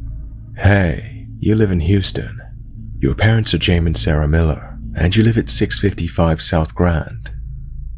You know that feeling when you're on a roller coaster during a sharp drop and your heart jumps into your throat? That was that moment. Fortunately, we managed to find that AOL did, in fact, have a block user feature that night. That was it. So long, creepy 16-year-old middle schooler with scarily good online sleuthing skills. It didn't last long. The next day, a screen name similar to Corey's messaged me. He had another account. I quickly blocked it. This happened 5 more times. I finally went dark for a while. Sure, I missed the thrill of seeing the yellow envelope appear in my virtual mailbox, but it was better than the threat of being harassed by Corey. A few weeks later, I got home from school. My little sister was a baby at the time, so she had a nanny who stayed with her during the day while my parents were at work. When I walked through the door of the kitchen, she handed me the phone. "It's for you," she said, with a quizzical look on her face. "Who is it?" "I really don't know. Some boy with a twang in his voice. Sounds like he's from East Texas or Louisiana." Oh God. "Hello?" I finally muttered into the phone. "Hey, pretty thing. It's Corey. Hey, so my friends and I are all into the show Jackass. We're thinking of making a trip over to Houston and doing some pranks around town next week. How hilarious would it be if we surprised you at your front door?" I choked out a nervous laugh. I mumbled an excuse about having a quiz the next day and quickly hung up. For the next few weeks, I slept with a knife under my mattress.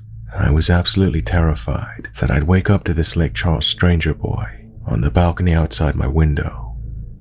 How did he get my phone number? But just as soon as he invaded my sense of security, he seemingly disappeared. No instant messages, no uninvited calls to my home. The knife finally went back into its respective kitchen drawer. 2 months passed, and it felt gloriously safe. Until the phone rang, the first week of summer break. "Hi." "Who is this?" I politely demanded. "It's me, Corey." Let me be clear, this wasn't the same voice I'd heard 2 months ago. That voice was dripping in southern syrup. It was young and full of mischief. This new voice was different. It was cold. It lacked any discernible accent, It was older. I was speaking to a grown man. "I'm sorry I haven't been able to talk to you," he hurriedly blurted. Why did he sound rushed? "I feel terrible, but the police came to my house. They took my computers away from me. I can't say why, but don't worry, I'll come to Houston soon." Click. That was the last day I used that fruity username. I deleted that account and created a new one. I embarrassingly told my parents I'd made a huge mistake, despite having shared nothing that could have easily revealed my personal identity. Even if I had, the threat back then wasn't what it is now. This was nearly 20 years ago. People simply didn't have the online presence that they do today. As a teenager, with no social media yet, I was virtually a ghost. But still, I was convinced I was somehow culpable for this stranger. This man, a predator who clearly had advanced knowledge of computers and the internet, singling me out and making it his mission to learn everything about me through whatever means possible. He was determined to get to me. I'm only grateful that even at 15, I knew better than to trust that this freckle-faced kid from an online chat room had fully benign intentions. 2 decades later, I still wonder where Corey ended up, hopefully behind bars.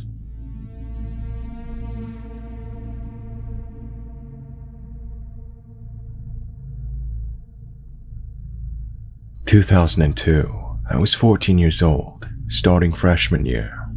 I was an awkward nerdy girl that didn't know how to handle attention from boys, so you could say I made things worse for my situation. I had a knack for making friends with the weird people no one liked, but I tried to be friendly with everyone I met, so it wasn't a big deal to me. Unfortunately, that was also my downfall. Clubs were a big deal, and they actually had an anime club, so of course I was all for that. First club meeting, I sat next to a couple of friends and soaked it all up. I thought I was finally with my people. Then, here comes Stalker Kid. I'd use his real name, but to this day, I have no clue what it is. He sat in front of me, and being that person, I said hi. I could tell he was uncomfortable and didn't know anyone, so I was just being nice. And boy, did this guy cling to me for that one word. At first, he would just find me during lunch and just stand there, mumbling things to me. He had such a soft voice, high-pitched, mousy little guy that you just felt unnerved when he spoke to you. The way he would look at you as he spoke, I could never look him in the eyes. After a while, it became more asking about my personal life and what I was into. Me being dumb and naive, I tried to be friendly and chat while feeling incredibly uncomfortable. After a while, my friends and I would move to different tables, benches, even hallways to avoid him. But he always found me. About a year of this, my best friend finally told me that if I didn't tell him to piss off, he would. I really didn't want him around anymore, so sure, go ahead. So one day during lunch, here comes Stalker Kid with his signature greeting, barely above a whisper. "Hey, Kath." My buddy just goes, "Dude, she's not interested. Piss off." Looking hurt, he shuffles away. I was like, man, you didn't have to be so hard on him. But thanks. I didn't see him much around school after that, except for club days, where he would just sit across the room and stare at me while my best friend glared at him. Cut to me being 16 and driving now. Minus the awkward club days, I didn't really notice anything from him. That is, until an old, gray beat-up car started parking next to me, extremely close. One day, after school, he was waiting for me in that car. He started asking me how I've been, what about prom, all that stuff.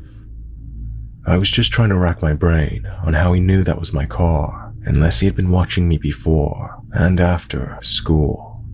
I started getting there late and leaving later to avoid him because he was like clockwork. Finally, a boy I used to be friends with in elementary school was walking out with me and made a comment about how the guy's always next to my car and asked if he was my boyfriend. I immediately said no, and he's always following me around, and I hated it. It was really starting to freak me out, bless this guy, because he walked right up to him and scared him off, threatening if he ever parked near me again, he would kick his ass. I figured maybe that was enough to keep him away, so again, there was a small space where I would hear nothing of him, except from my friend who had classes with him, telling me how creepy he was. One friend had art class with him, and he said he would draw naked women constantly in his books. All big busted, sexy pose women. Classy guy. Junior year is wrapping up, and I started taking my best friend forever to and from school.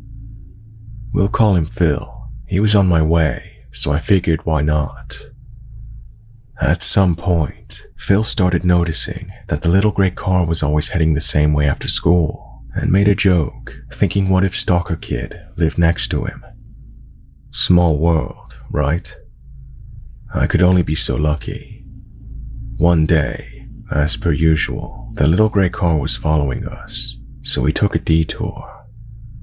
Sure enough, he was with us every step of the way, and it was no longer a joke. We both started freaking out. I pushed the gas pedal as hard as my foot could push and got the hell out of sight. I went home and told my mom everything, because at this point, I knew this wasn't normal. She shoved it aside, saying I was probably seeing things, blah blah blah. It came time for our end-of-year club party. Of course, Stalker Kid was a senior, so I would never have to see him again. For whatever stupid reason, I offered to host the party, thinking he hasn't gone to one yet. Let's celebrate this moment. I was terrified when my dad let him in the door. I don't remember giving him an invitation to the party, so someone must have given it to him. He spent the whole party talking to me, my dad, being all buddy-buddy with him, asking him where my room was. I just wanted to cry and hide. It was downhill after that. I remember there were days where I would hear a car pull up outside my front door, and my room having a window that saw the front. I would call my buddy Phil and peek to see if it was him. 3 times in 1 month. I just hid under my desk and cried on the phone with Phil. Other events from the school would be him asking a girl I played softball with to the prom, only to dump her and follow me all night. This includes after the prom, where I never saw him in person. Our high school had a radio and TV channel for kids to run, and during prom, they would record us going up the stairs and playing around at the gym and after prom, so the parents could see their kids having fun. It took one of my friends to point it out, but it showed me playing DDR for a while against my friend Phil. Then Stalker Kid was standing right behind me, watching for a good 5 minutes. I never knew. And the one that still creeps me out to this day is graduation for his class. Our classes were so big, they did a day and night ceremony, where all the students had to attend the day one. I was scanning the crowd to see my friends who were graduating when I saw a hand wave as I passed by. I looked back, and of course, it was Stalker Kid waving at me. How he picked me out of a crowd of thousands, I will never know. 2006 senior year was great. No signs of creepy Stalker Kid, to the point of where I kind of forgot about him. I graduate, I choose a college in town, get a job at a local retail store, and move on. Life was beginning to be normal. I work the gaming department, so you get the weird randos once in a while. One that I saw a lot was this little guy with glasses. This is important. He never purchased anything, but would just walk around from time to time. Then, Stalker Kid comes strolling in the doors and walks into gaming. and just talks. I ask how he knew I worked there. He says his friend saw me and knew we were friends. I tried to radio for help over and over for someone to come get him out. Finally, a big guy from computers walks by and asks for my help in the back. Once he pulls me to safety, I tell him everything. From that point, security is aware and is told to watch for this guy. Of course, he wasn't doing anything physical, so all they could do for me is watch out for him. So every time he came in, they would walkie me. I would dip back into the warehouse. I started seeing his friend, who we will call Ninja Friend. He was there constantly, and all he ever did was walk around on his phone. I began to suspect that he was texting Stalker Kid to tell him I was at work, because sure enough, 10 minutes later, he would come in too. So I tested this theory. I started walking around randomly in the store. At one point, a friend who worked the register asked why I was doing this, so I had her take a little walk with me on her break. I told this ninja friend would follow us everywhere, even just going down random aisles. Sure enough, he proceeded to do just that, and she began freaking out. A few minutes later, I told her that my stalker would walk through those doors. Again, sure enough, he did. So I'm making my way to the warehouse, and out steps Ninja Friend from an aisle, and says, "She's right here."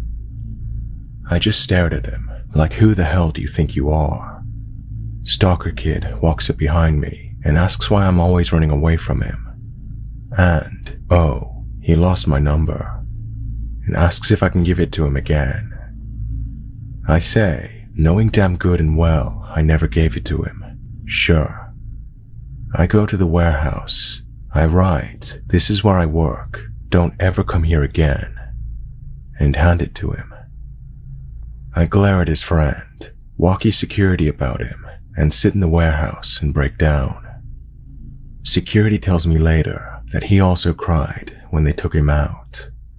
Later that day, as I'm leaving work, security offers to walk me to my car. This, of course, isn't the rules, but friends caring about friends. So I say sure. Stalker Kid is out by my car, waiting for me. So this is where security says, screw it, and calls the police, which we are conveniently next to their headquarters. He books it when he sees the car. A few years go by, nothing comes up. I buy a fancy new car and don't see him much. I'm thinking that did the trick, and I'm finally free. 2012, my buddies and I are leaving work, ready to hit a night at the bar. As per usual Thursday deal. We are all walking out the door, where we all have to stand and wait to hear the alarm sound to verify it's armed. As we are walking out, I hear that awful sound. "Hey, Kath." I cringe, grab my friend's arm and turn. There he is, leaning on his car, waiting. My friend recognizes him and asks what he wants. The guy just said he wants to talk to me. He didn't ever see my car, so he didn't think I worked here anymore. His other friend is sitting in the backseat of his car, staring at me blankly. I start to think the worst. If my friends leave me here, my gut tells me I'm not coming into work the next day. Or ever. I'm terrified that he's had years of time to think about our last encounter when I wrote him that note and made him cry. I grab my friend's arm tighter. My friend goes off, pretends to be my boyfriend, and rips into him. My friend is about 2 feet taller and much, much bigger. They get into it, and I'm just standing in the parking lot, and I'm a terrible person for this, but I'm sure you understand at this point, thinking, kick his ass. He spooked Stalker Kid so bad that I'm pretty sure he pissed himself before getting in his car and booking it. Ever since, if he comes into the store, my friend stares him down from his office, and he leaves. He's never bought anything in all these years. Years later, I've moved on and gotten married, and I had moved out of town, but recently we've moved back to start a business, and to this day, I still feel myself looking behind me at stores, just in case I randomly bump into him. He caused me to have anxiety, mental and emotional pain, fear and trust issues for a decade. Even after moving on, I still feel the effects today, and I never even knew his name.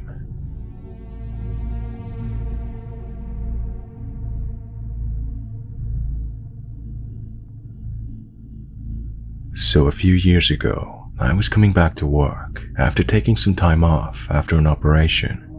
I left a regional role for a contract one. That meant a lot less traveling. It meant leaving a job I loved, but I could remain in the transport management at a senior level. For a while it was great, but this was nothing like my previous role, and I meet an engineer supervisor, James. He was super helpful and 28 years older than me. It started with friendly, wanting to sit together over lunch and taking breaks the same time as me. I like to think I was a good manager, so I would bring cups of coffee in for the guys on a Friday, but I did this randomly at all sites. Sometimes coffee, sometimes pizza. Then, when I was coming through the garage, he'd stop me in front of all the engineers and hug me. They'd make jokes about how sweet it was, as he was an older guy, and they all thought it was sweet. I pulled one of the other managers aside and said, "Do you not think it's a bit full on?" I was 30 at the time and just felt like he was super friendly. I was just trying to fit in. This guy just says to me, he's an old man, lighten up. He'd started to follow me around the depot. The guy started drawing hearts on his coffee cups, and it became a huge joke.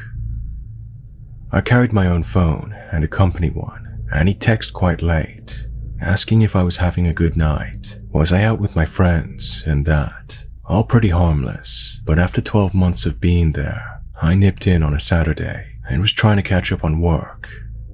And then he came in. He said he'd seen my car and wanted to know if I wanted company. He stayed a while and said he'll be coming out for drinks next week. I said, "Oh, I think it was just a management team going."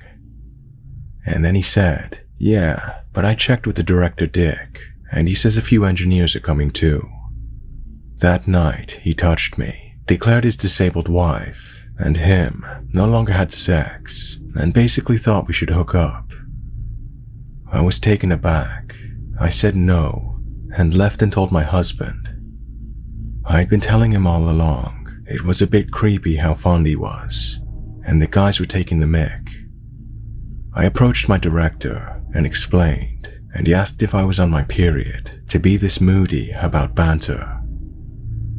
I started working at the other sites more and stopped going out for drinks with colleagues because everyone kept saying how much happier he was and how it was just a crush. I left the meeting, and then he said, "I'll jump in the car with you as all the others are gone." I tried to disagree, but the others said they were heading to another site, so we should all just go together. He sent me pictures and told me he loved me. I didn't see the point in reporting this, as it's a boys' club, and my director had made it clear that I needed to suck it up. It was becoming harder and harder. I couldn't block his number, as it was a work phone. I hated going into work, and the rumors were fueled by him. The final straw was when he turned up in a full kilt, where myself and my girls were having drinks, and he joined us. My husband was going mad, and I said I would leave the company. It just wasn't worth it. There were other issues regarding this company, and I knew I wasn't going to be staying. I took some time off over Christmas, and I could bore you with other ways he made my life hell. I would do inspections, and ended up trapped in the pit with him. He agreed to run a charity run I was doing, so we'd be away overnight together. And then I pulled out of it. I got a job offer from a smaller company, with the guy who ran it being a belter. He was a family guy, and all about the engineers. Although this was a huge pay cut, and it would mean I would lose my car, but I was seriously considering it. I returned January, and got pulled in by the director. I sit down and start to explain to him how well we had done. how well the staff were, that I had finished the contract bid and got it signed. He cut me off and told me there had been a complaint. James's wife had contacted HR and told them I had booked hotels on my company card and had nights away with her husband. All kinds of crazy stuff. She was sobbing down the phone, and I was going to be investigated. There was also an allegation of handling stolen goods and had alcohol on site. I could have cried. They carried out their investigation, and he decided he would ignore me, be rude and dismissive to me in front of staff, and generally go on like a horrid person. I waited for Bupa team to come and breathalyze me and carry out a drugs test. The investigation showed I hadn't had drugs or anything in my system. A supervisor that my husband helped with decorating stuck up for me. Also, most of the management team who worked for me and the engineers did go bad for me, but I still handed my notice in. James didn't speak to me, but then the messages started. His wife had found me on Instagram and Facebook and also Twitter. She was messaging my husband. At first, I tried to ignore it, as I had a leave date for 3 weeks' time, and I just thought I would be away from this nightmare. Then she stepped it up and contacted my future employer, meaning the director of the previous company had mentioned to someone where I was going next. My new employer was amazing and told me to contact the police. I think I just wanted to stop being embarrassed, so I hadn't even thought about it. They said they really couldn't do a lot, as they hadn't threatened me. I was in tears, telling them I could prove where I was when I was supposedly with her husband. The officer was amazing and said what he could do is go and have a word. It then got super crazy, and his daughter sent me and my husband messages. These were threats, and the officer went back out. Then it all went quiet. One of the guys from my old job contacted me and said that James was seeing someone else on the side. When he got caught and she saw the messages that he had sent to someone else, he didn't want to admit it was another person. So yeah, he could have blown up my entire life. And I know now, at 33, I wouldn't take this kind of nonsense again. I still work for the Family Guy, but I am super careful. I don't go out for drinks when the team do, and I don't joke with them. I probably come across like a dull shite, but I don't want to meet someone like him or cause that whole fiasco again. I know there were things I could have done differently, and there were so many signs that I missed out on that he was nuts. I am just grateful I left with my reputation intact. James was technically working for the client, which is probably why the director wanted it to go away.